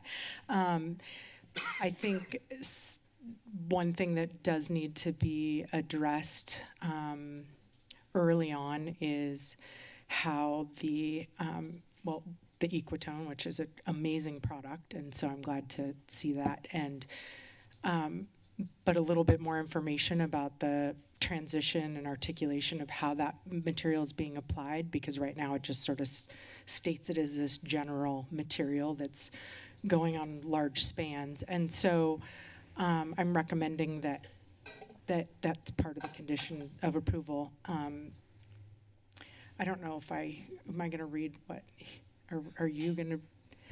Yeah. During building permit phase, applicant shall provide elevations that depict actual material texture, seams, and transitions that's consistent with the actual installation. Organized and intentional material application needs to respond to the overall form of the building, such as transitions of joints or of similar and dissimilar materials. So I know that won't be hard, but I just feel like that's my job. So, and then we're gonna add in specifically that that it's stucco. So that would be great. And then just, it's not a condition of use, but I would say that just in our area and durability and the amount of people that are going to be moving around that property, that maybe 4 coats with a integrated fiberglass in your stucco might really be useful too. So, but I won't make that a condition. That's just a thought. So thank you.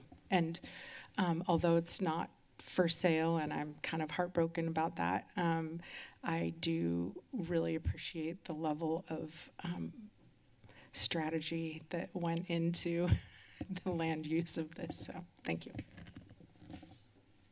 All right, thank you. I so agree with that. Modern buildings, great materials, hit the corner, hit the edge. You're like, Sunnyvale, what are you doing? You know what I'm talking about. So that's really important to describe that to us. We've seen it downtown. Go downtown, you know what I'm talking about. Not your building, but another architect's building.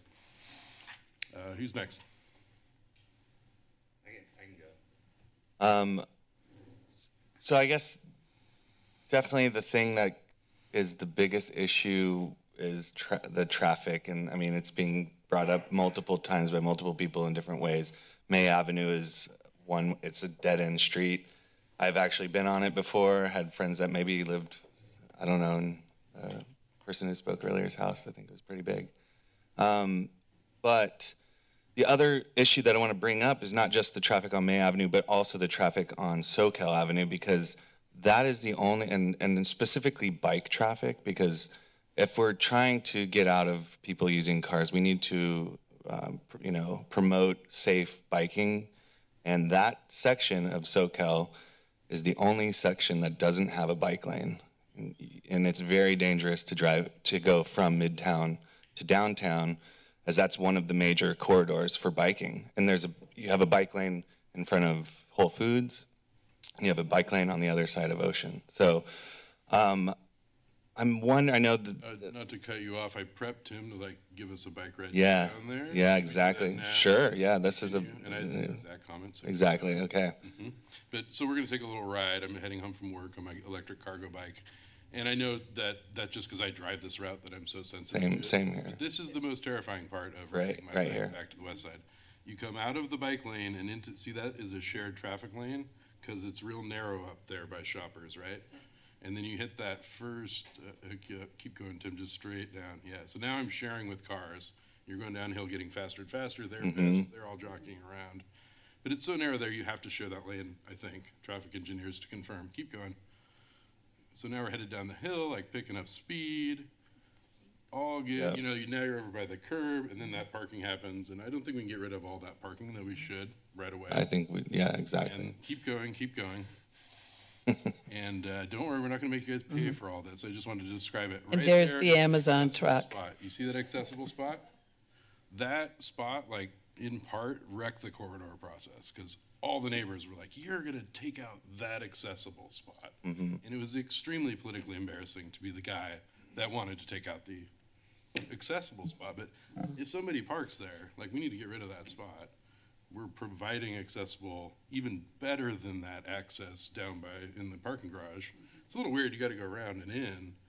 And again, I'm not an expert, but my question is, can we nuke that accessible spot right now? Right, so that was going to be my question. Some stuff, Yeah, that would be my question is, within reason, I'm not an expert at bike traffic, and I don't know what we're allowed to ask for, but if we could somehow include, you know, to articulate this a lot better than it is right now, because I bike. I don't bike probably as much as I should, but as someone who does construction, I'm driving my truck down that road, and you know, I'm very conscious driver and wanting to share the road with bikes, but this is a very challenging section, and I feel like since we're talking about it, now is a great time to like really address this. So that's my main thing, and maybe we can have more discussion about how we can facilitate that.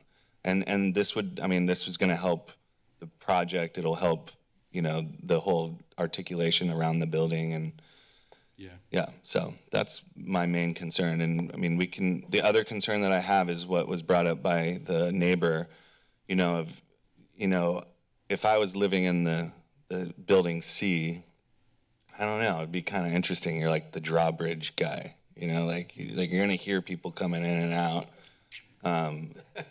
And I don't know, I mean, I know I'm obviously the one here, I probably was like, I don't want to get rid of units.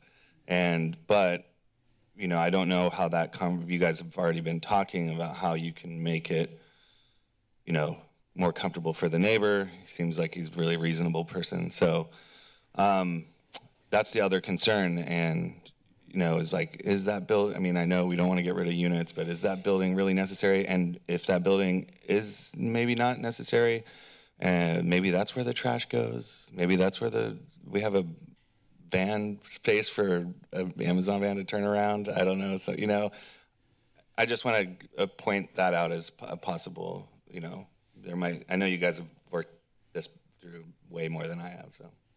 Yep. Please. Oh yeah, let me recognize that. Okay, Come on up. so we did have a lot of interface.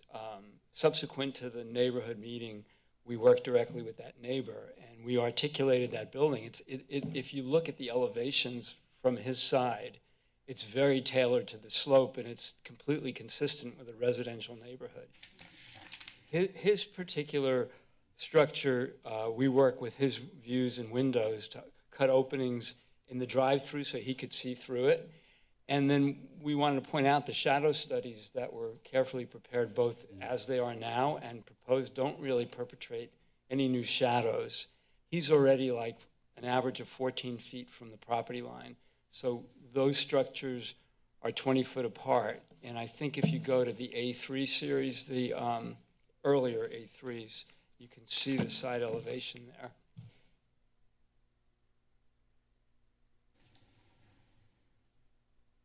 Yeah, there you go.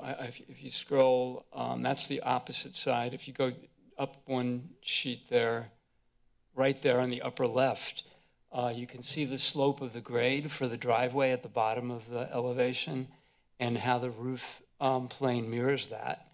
So it's actually kind of less than 2 stories there. We said it's completely consistent with the scale and massing of that neighborhood.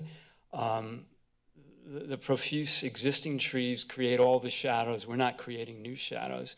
And if you notice, we incorporated a great sensitivity to that elevation in terms of minimizing openings and privacy issues. And then finally, I have to put in a plea for the idea that every unit is critical for the solvency of a project like this. To deliver quality and deliver affordability, you're cutting off toes when you remove units. So. Thank you.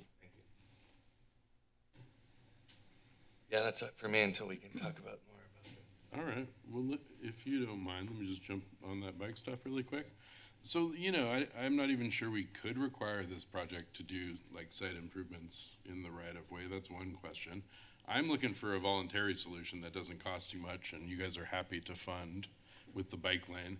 So what I know is every once in a while the streets are paved, what is it, 10 years or 20 years, you get that repave project.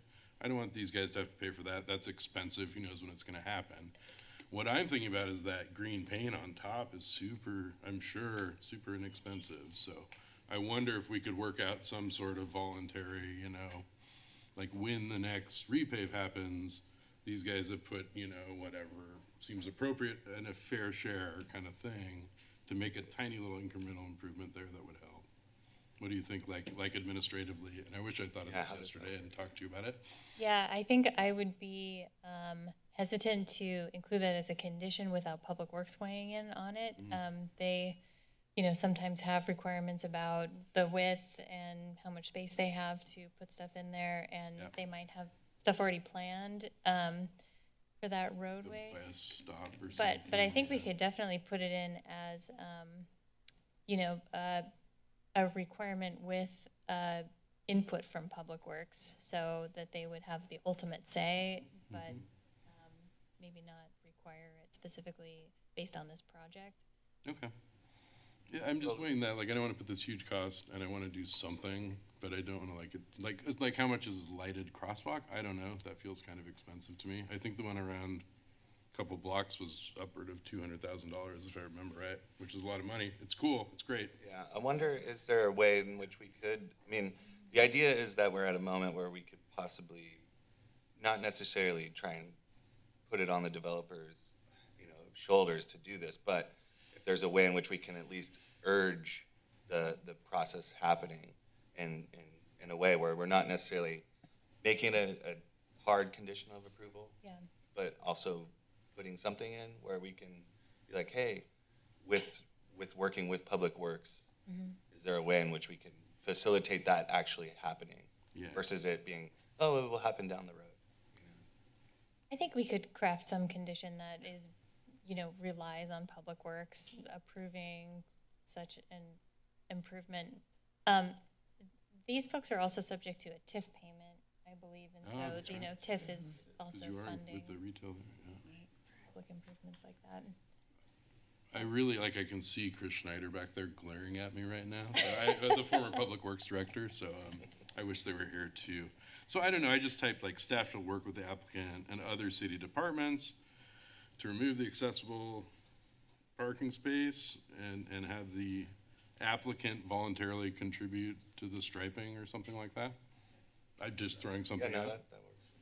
And then when the angry emails come on the accessible parking space, you can forward them to me, that's fine, I know. But we need to get serious about our transportation here. Just that one section. It's the speed, I think. Yep, that's it. Okay.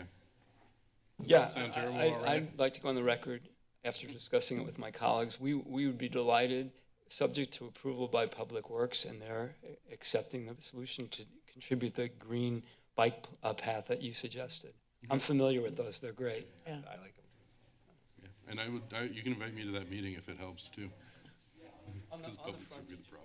Yeah, not all the way out, so Kel. Just not all the way up to the light, not right. all that. Thanks for that clarification. But the green paint really helps. I mean, for me at least, I feel like at least if we get run over, it'll be on green paint. Okay, other comments back to Mike or Julie? Did you want to follow on? No, this is just a little one about these, little tweaks with transportation, and I know that a lot of times, there's a lot of factors that aren't obvious. Yeah. Those of us who aren't transportation planners about how far are we from the corner and from the light and, from the one behind us. And so that was my only comment on that. Mm-hmm. You never but I think your language was soft and raised the concern. Okay. And I trust you all to work this out too, so. All right, Mike. Thank you. I just want to make a couple comments. I really like this project. I used to live at the Soquel Avenue apartments, which are pretty much right across the street. And what a great location. This place, it's, transportation-wise, you're front and center on Soquel and Ocean there. You can go pretty much anywhere in the city. You know, it's got great amenities. It is fairly, you know, travel friendly in a lot of ways, although, you know, if you guys wanted to green stripe all the way up SoCal up to Branson 40, you could, you know, nobody would stop you. But I really like this project. I think this is a good, not exactly our missing middle that we're looking for, but pretty close. And I think especially once we start getting a little bit more dense development in the downtown sector, these types of projects in locations like this are going to become, I think, more and more common and more appreciated as we start filtering out towards neighborhoods and things like this. So I think there's a lot going for this project. You know, the inclusionary rate is a little bit higher than some of the projects we've seen. There's a little bit more affordable housing just from a pure percentage perspective. Loving that. You know, it's got good transit nearby. It's infill. The amenities are great. So I think this is a pretty good example of projects I would like to see continuing into the future. So I wanted to thank you guys for all your hard work and staff's hard work on making this happen. And you know, no project is going to be perfect, and this one isn't, but it's pretty close. It's just like the paint color I just put on my house. You know, it's not perfect, but it's pretty close. And we're going to live with it, and it's going to be great. All right? Thank you. Okay, thank you. So first of all, I'd like to thank the team for a really thoughtful project and for working closely with neighbors. That's just really important. And there's just nothing better than a hearing like this where we hear neighbors telling us positive things. And I know that some of the concerns that are hanging out there about stormwater and that kind of thing, I'm trusting Public Works to be addressing those. I do have a comment about, you know, an SB 330 project like this, without which we wouldn't be seeing this project. I'm sure we wouldn't be having this hearing anyway. But at the same time, and this site needs redevelopment. There's no question about it. But we are losing something. And I do think it's really important as these projects come forward that as a community, that we really thoughtfully consider what we are losing. And, you know, as I've mentioned, and, you know, perhaps you can tell, I had a personal connection with that doctor's office. He really saved my mother's vision in an emergency. And, you know, just such an incredibly kind doctor, and who isn't going to be practicing for a long time, I understand that. But the service that he provides is hard to find, and it's really important. And so I just really thank you for your past efforts, and would also encourage you to make really genuine efforts to figure out how to use that space, if not for an ophthalmology who does a lot of emergency work, to meet one of our really important community commercial needs. And I thank you for that. And I also really want to thank staff. I know you've worked really hard on this and are, you know, are always so responsive. So congratulations on a really great project.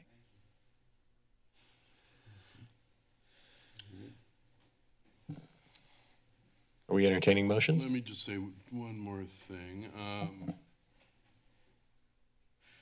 Yeah, I just also want to say thanks to everybody. I know how long this site has been proposed, and I think I worked on it in architecture school, but it's so long ago, I don't have to disclose it, you know, but I remember like putting parking spots on there. So thank you for improving that very difficult site.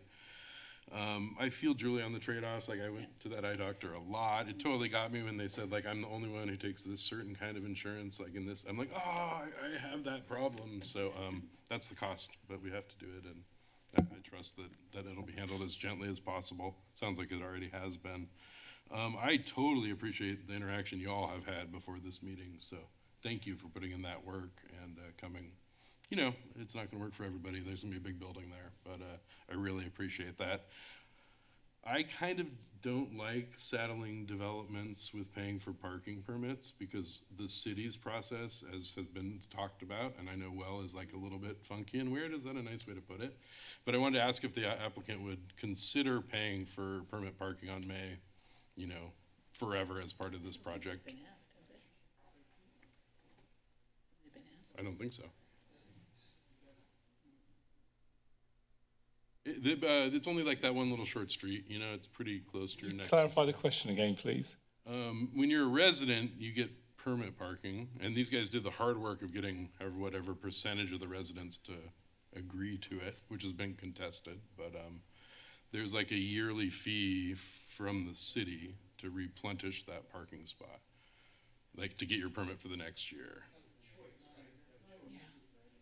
Yeah, I don't think that's. My concern would be people not parking in your garage and parking in front of everyone's houses on May. What am I missing? Talk to me. So they have permit parking already, but it's costing everyone money yearly. Thanks, Matt.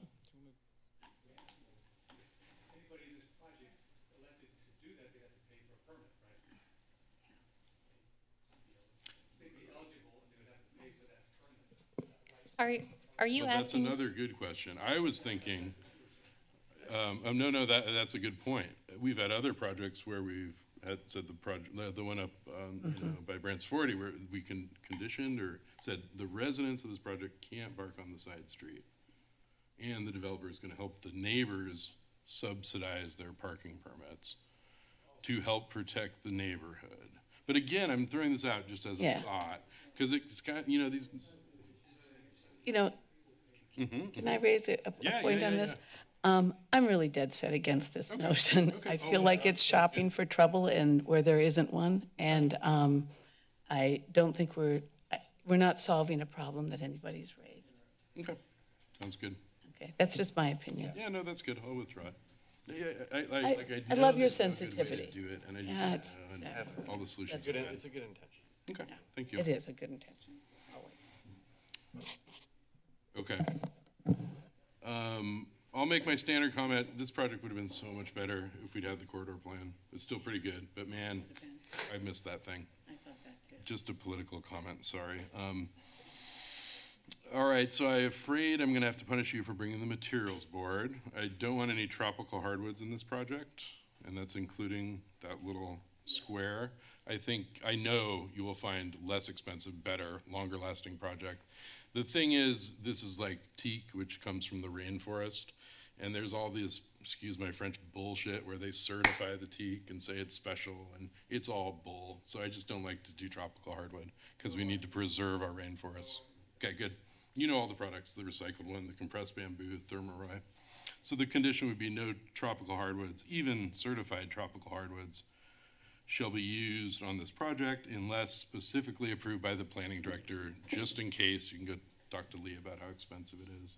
Or should that go to somebody else? Oh, that's fine. Okay. I like that. Then you have an out, like, just in case. I had no objection to the two conditions proposed by the applicant, personally. I thought those were fine and non-controversial, so maybe we could just add those on to a motion. Yeah, that's great. That's all the comments that I have. So this is great, love this project. I'm ready to go with a motion. And there's some other stuff we can talk about on the next project. Chair Kennedy, I have one clarification. So on condition number 68, with that first sentence there, is there something that you're looking for, or are you just wanting them to provide details?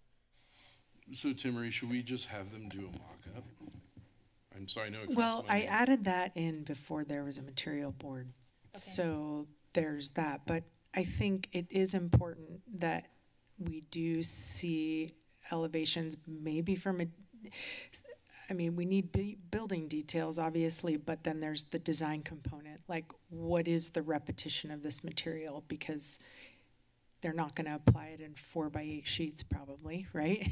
So they may do 2x2, or you may be doing 24x48, or whatever their rhythm is for the equitone, or whatever you decide. And so I think being able to see it in an elevation versus just a detail is important from a design perspective, so that you know what they're doing, what the end game is. And right now it just shows as one small material. Is that?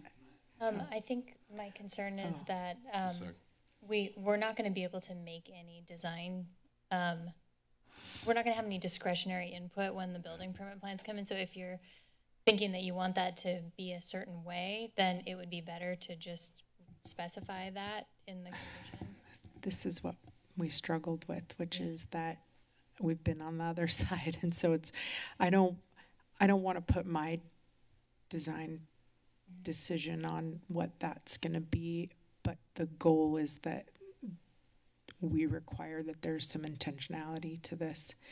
So I don't really know how we can hit some middle ground where, you know, I mean, we tried to put in a language in there, obviously, that says organized and intentional material applications or response, but I understand that's somewhat subjective. So, I mean, I'm open to ideas, but the fact is there's design detailing that needs to happen on this, and rightfully so. It hasn't gone to that degree at this moment. So can we maybe ask the applicant what you would be willing to commit to? Let me recognize the applicant. Looks like he's dying to help us.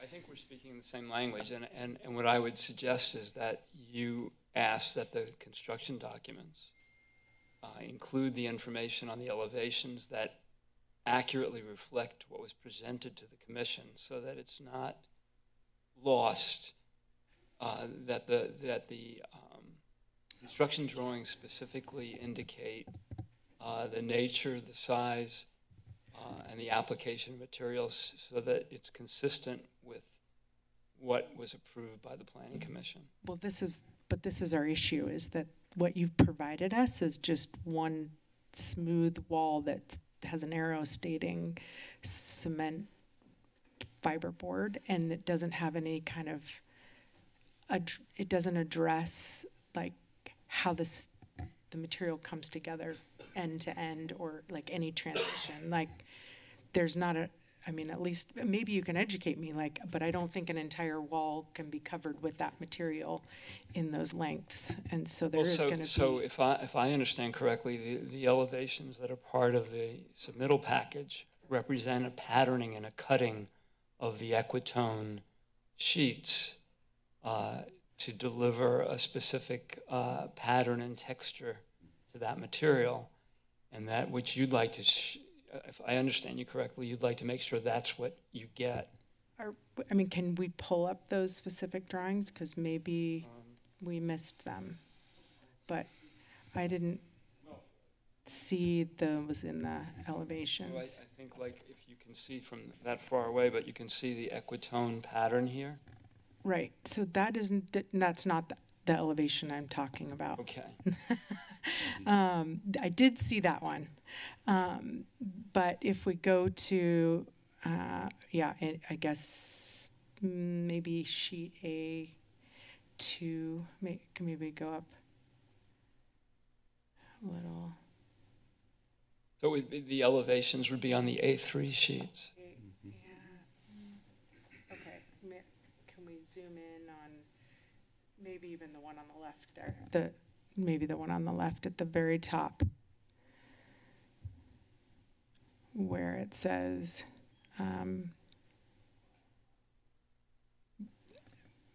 I mean, like that one right there, but that's probably not the best illustration. But there is the Equitone elevation, but then there's all these other elevations that state cement fiber panels, but they don't have a patterning to them. And so it was unclear to me if that same Equitone patterning was being carried out throughout. Yeah, I think it is. So I think if you go to zoom out and go to another elevation, you can see that patterning. It should show up there, and it doesn't. But if you scroll down, excuse me, keep going, Tim. But that's another. These elevations right here are other examples where that articulation or intention is not in there, and so it was. Well, those ones are all obviously. Yeah, stucco, the right best here. This is one right here. Fiber cement panels right here on this elevation, but it doesn't have it just states. And so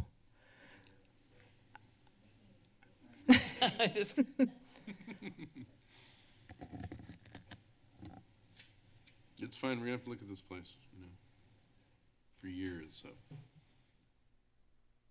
all I'm suggesting is that we have some understanding of what the intention is in terms of that articulation, because it's unclear based on the elevation, so. Right, Yeah. and so that material, the Equitone, comes in like 4x8 or 4x10 sheets. And often it's applied in kind of a massive sheet like that. And then many times it's cut and stripped to create patterning. The applications are usually on some kind of batten, so it's floating a little bit off the wall. The seams are kind of like just a 1/4 inch butt joint with a seam like that, but at around corners, there's a technique to do it properly. I know, all of this. You're This is familiar why with I'm it. asking, because it's Sorry not to clear. butt in, but is there like a metal piece or just Yeah, like it's. You can do it either way. Yeah, it's. let me see if I got your concern. It's really different to have like 4x8 sheets of hardy plank just plastered on a wall, and then you come with your paint and you paint like different rectangles over it. That's the ugliest thing and I've seen this. It's terrible. Yeah. We're not doing that.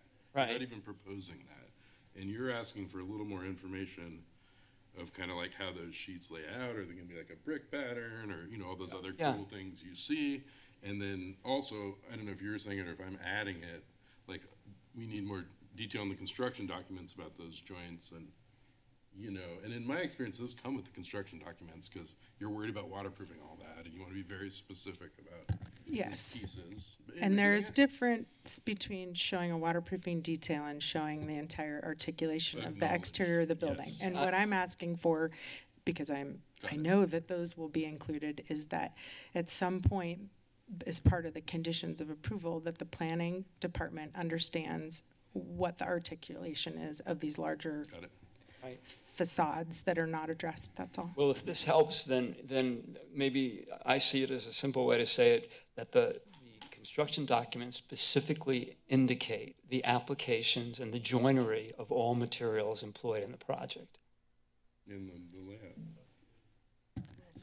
Because very often, if the architect doesn't take the time to carefully produce a document that describes these patterns and the applications, a contractor's just going to blow by This it. is exactly why. I mean, I should have just cut to Yeah, the we're- chase. we're all We on don't the want to same be making page. this decision on site. And so I would like for everybody to know that what the intention is and what that seaming pattern is and how it relates to the building.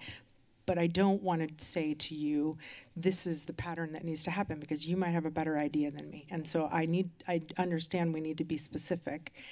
And if that's specific enough, do you feel like that's specific enough?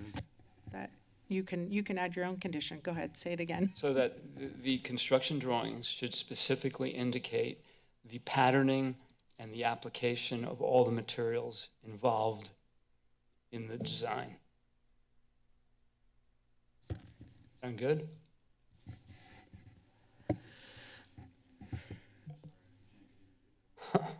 Okay. Indicate the patterning So the and construction design. documents should specifically indicate the patterning, the joinery, and the application of all materials involved in the design. And a good set of drawings should do that, so. Thank you. Thank you. So did you want that to replace the condition we had previously? I think you want to keep the steel trowel stucco probably. Yeah, let's keep that one. So everything above the exterior material, okay. Take everything I wrote out and put what he wrote in. Yeah, perfect. Leave that exterior material sentence, Tim. And sorry, I'm totally backseat driving you here with the typing. And then I think instead of patterning of the joinery, it was patterning, comma, joinery, which makes more sense to me.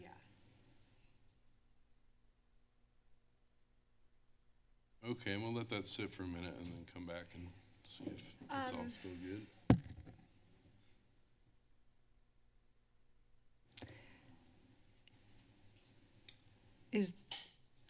I read through all these conditions, but I don't believe that anything requiring these materials that you just showed us stay in this.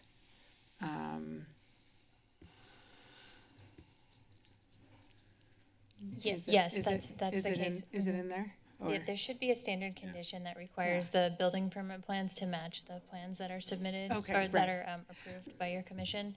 And then Okay. minor changes. So that's why maybe- we added the stucco, because that's part of, okay. Okay. Well, in there, there's just a tiny little area that says Equitone, so as long as we, but the window, the material for the windows, like that aluminum, wasn't mentioned in the drawings anywhere that I saw. So, Yes, if you, are there, so add that the aluminum shall be included and Equitone, is that what it is?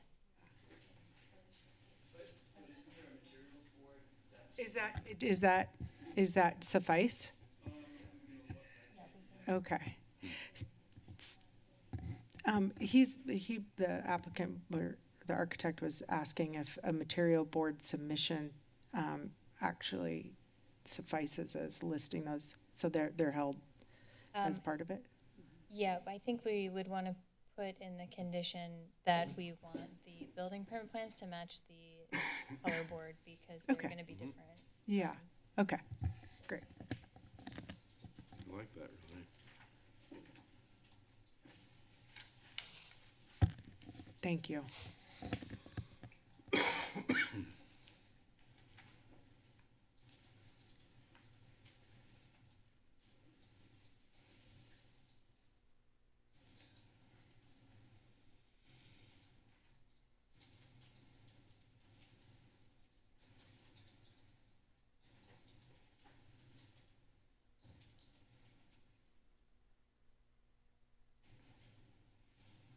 Okay, while Tim's working on that, I wanted to thank you all for this elevate. This is the greatest section. It so puts this project like in perspective.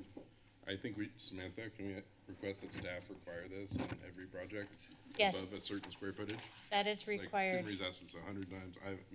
The section showing the neighbor's house, please. It's not as bad as it feels sometimes.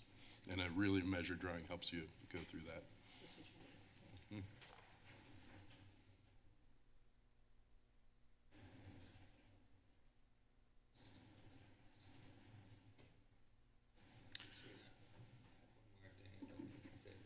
Yeah, totally.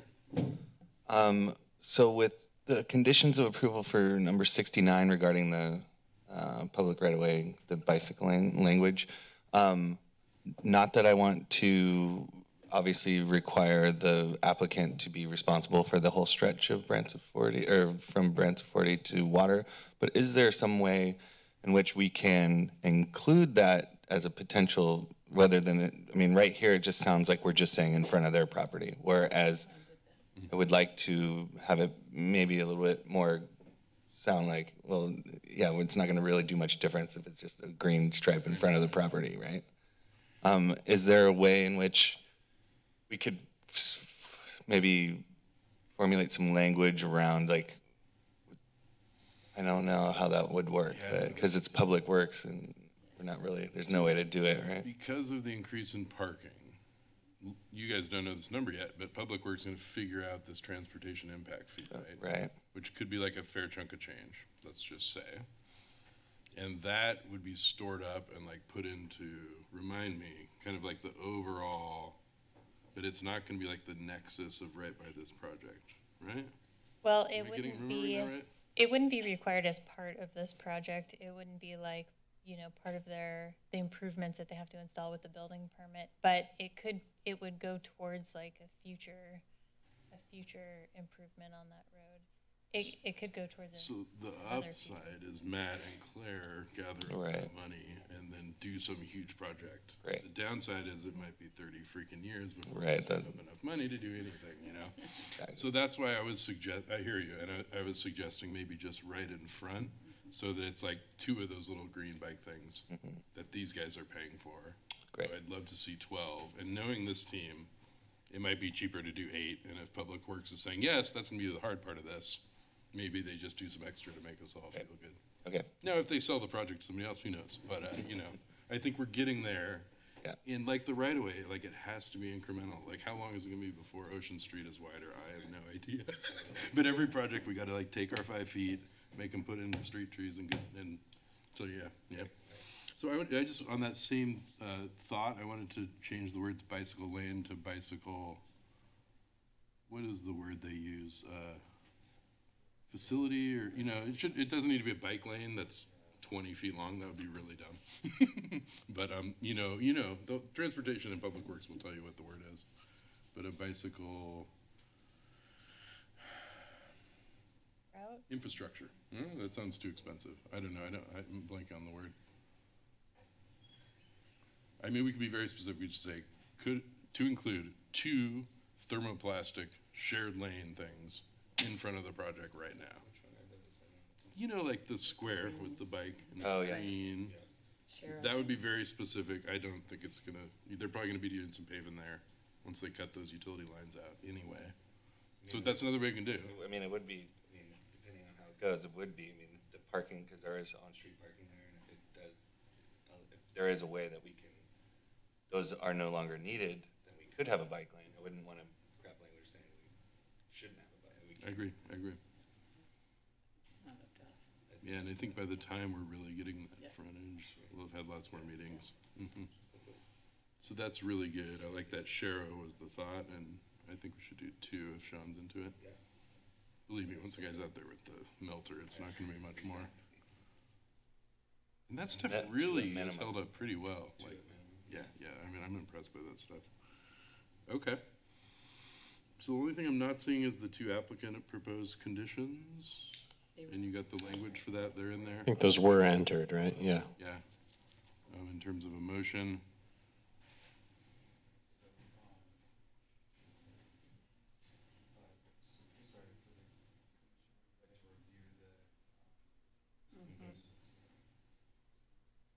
Yeah, thanks, Tim. Just walk us through them real slow so we all know what we're buying here. So, based on what we have so far, so the revisions of the conditions of approval include number 43, to strike the clause as may be amended.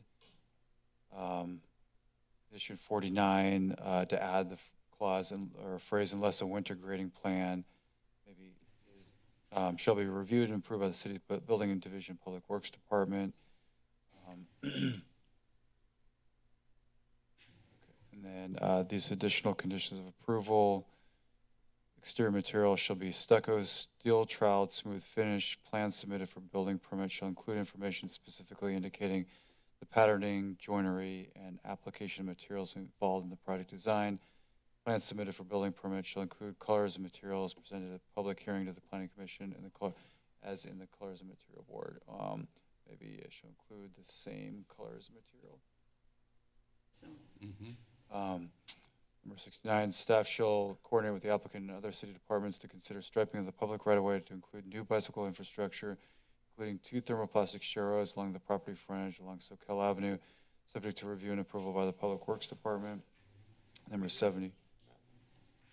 Minimally 2. Minimally. Yeah. Subject to. But I was thinking of deleting just new bicycle infrastructure, just saying to include a minimum of 2. Because infrastructure just sounds like hundreds of thousands of dollars in my mind.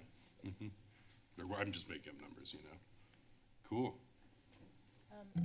Can we change department to? Sure.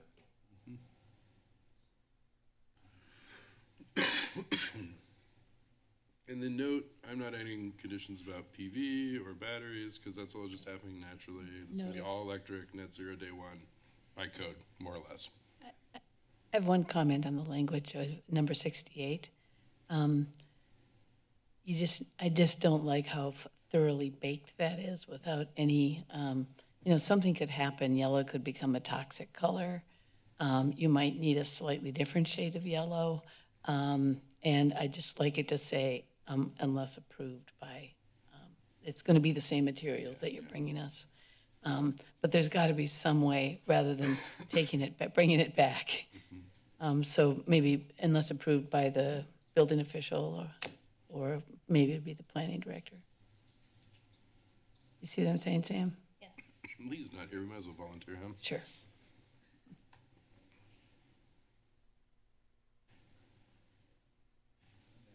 70, no tropical hardwood material, even certified tropical hardwood, shall be utilized in the project unless approved for use in the project by the Director of Planning and Community Development.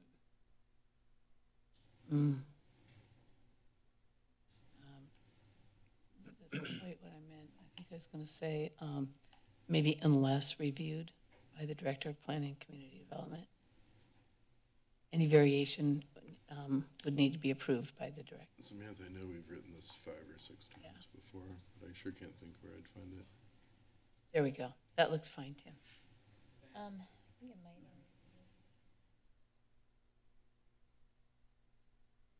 Yeah, so condition of approval, number 8. It already says that. The development of the site shall be in substantial accordance with the approved plans submitted on file. The Department of Planning and Community Development, all aspects of construction must be major modifications of plans or acceptance to completion may be granted only by the city authority. So maybe we don't need it. Well, I think some of the specifics are important. I was noticing the power of the word "the same materials." I thought the same seemed very strong. Yeah, but I think we need that in this world of objective standards. Because otherwise, the same or substantially similar. He just doesn't like yellow that day. Right. You know, lawsuits begin. I was gonna be happy with substantially similar, but I understand. What does that mean?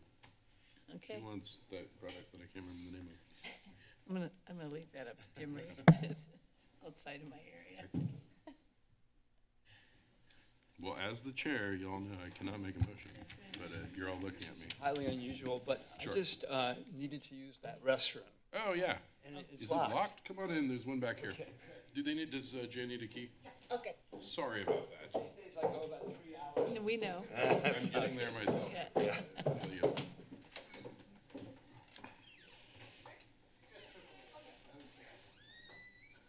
I mean, I tend to agree with you being on that side, so. Okay with it like that? So, I mean, in my opinion, we should, like, not this project, but we should start requiring those full scale mock-ups, you know? These big buildings, like, my project's over the hill, every single one. And, you know, like, it's all crammed in the corner, but you can see the windows and how it comes back. Not what you're talking about, but those other details and connections. I don't know. It's pretty, we'd have to have it at this meeting to approve it, right? Yeah, Kind I of. feel, I think that it's saying unless previously reviewed and approved by Director of Planning and Community Development gives them an opportunity. that's all I wanted. Good. Yeah. That's all I wanted was Okay, yeah, I agree. some way I to think do that that. gives them the opportunity. Yellow could fall out of favor. It's true. Well, yellow's already fallen out of favor based on previous.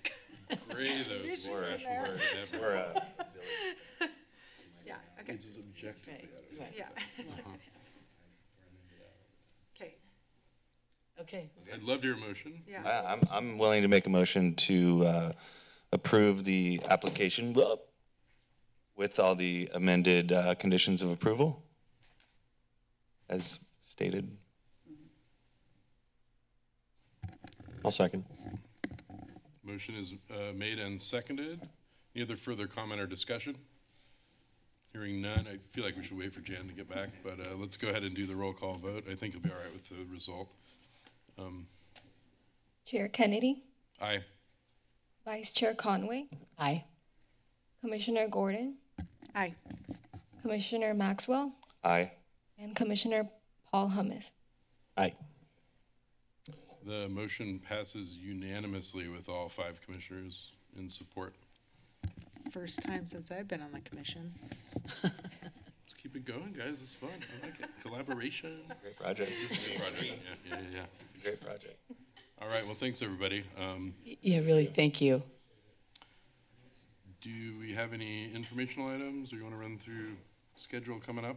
Yeah, I do have some announcements. So 925 Windsor, that project that you heard previously, an appeal was submitted, and we are looking at an October 10th city council meeting. And then, Now that it's been appealed, like, we can just go to that meeting and speak in favor of the project if we wanted to? I think like so. We're totally done. Yeah. Good. I'm sorry, I didn't catch you. That was the previous project, the single-family home in Yes, Seabright? on Windsor. The Gotcha. neighbors appealed. And then another project coming up will be a multifamily development on 1800 Soquel. That is 84 units. We're looking around the September, October timeframe for that one to come before you. And then also, May's Restaurant site? yes. Yeah. Yeah. When is that one? We're looking around late September, early October. Is Matthew Thompson still on that one, or? He's not, no. Okay. Yeah. It's gonna be the pretty project. We tried. And then another project coming up are some amendments to our local coastal plan. That's going to be some cleanup items and also some amendments that might be associated with the hotel project downtown. That's been in process for a while. That one, we're looking at also the September, October timeframe to come to your commission. And that's all I have.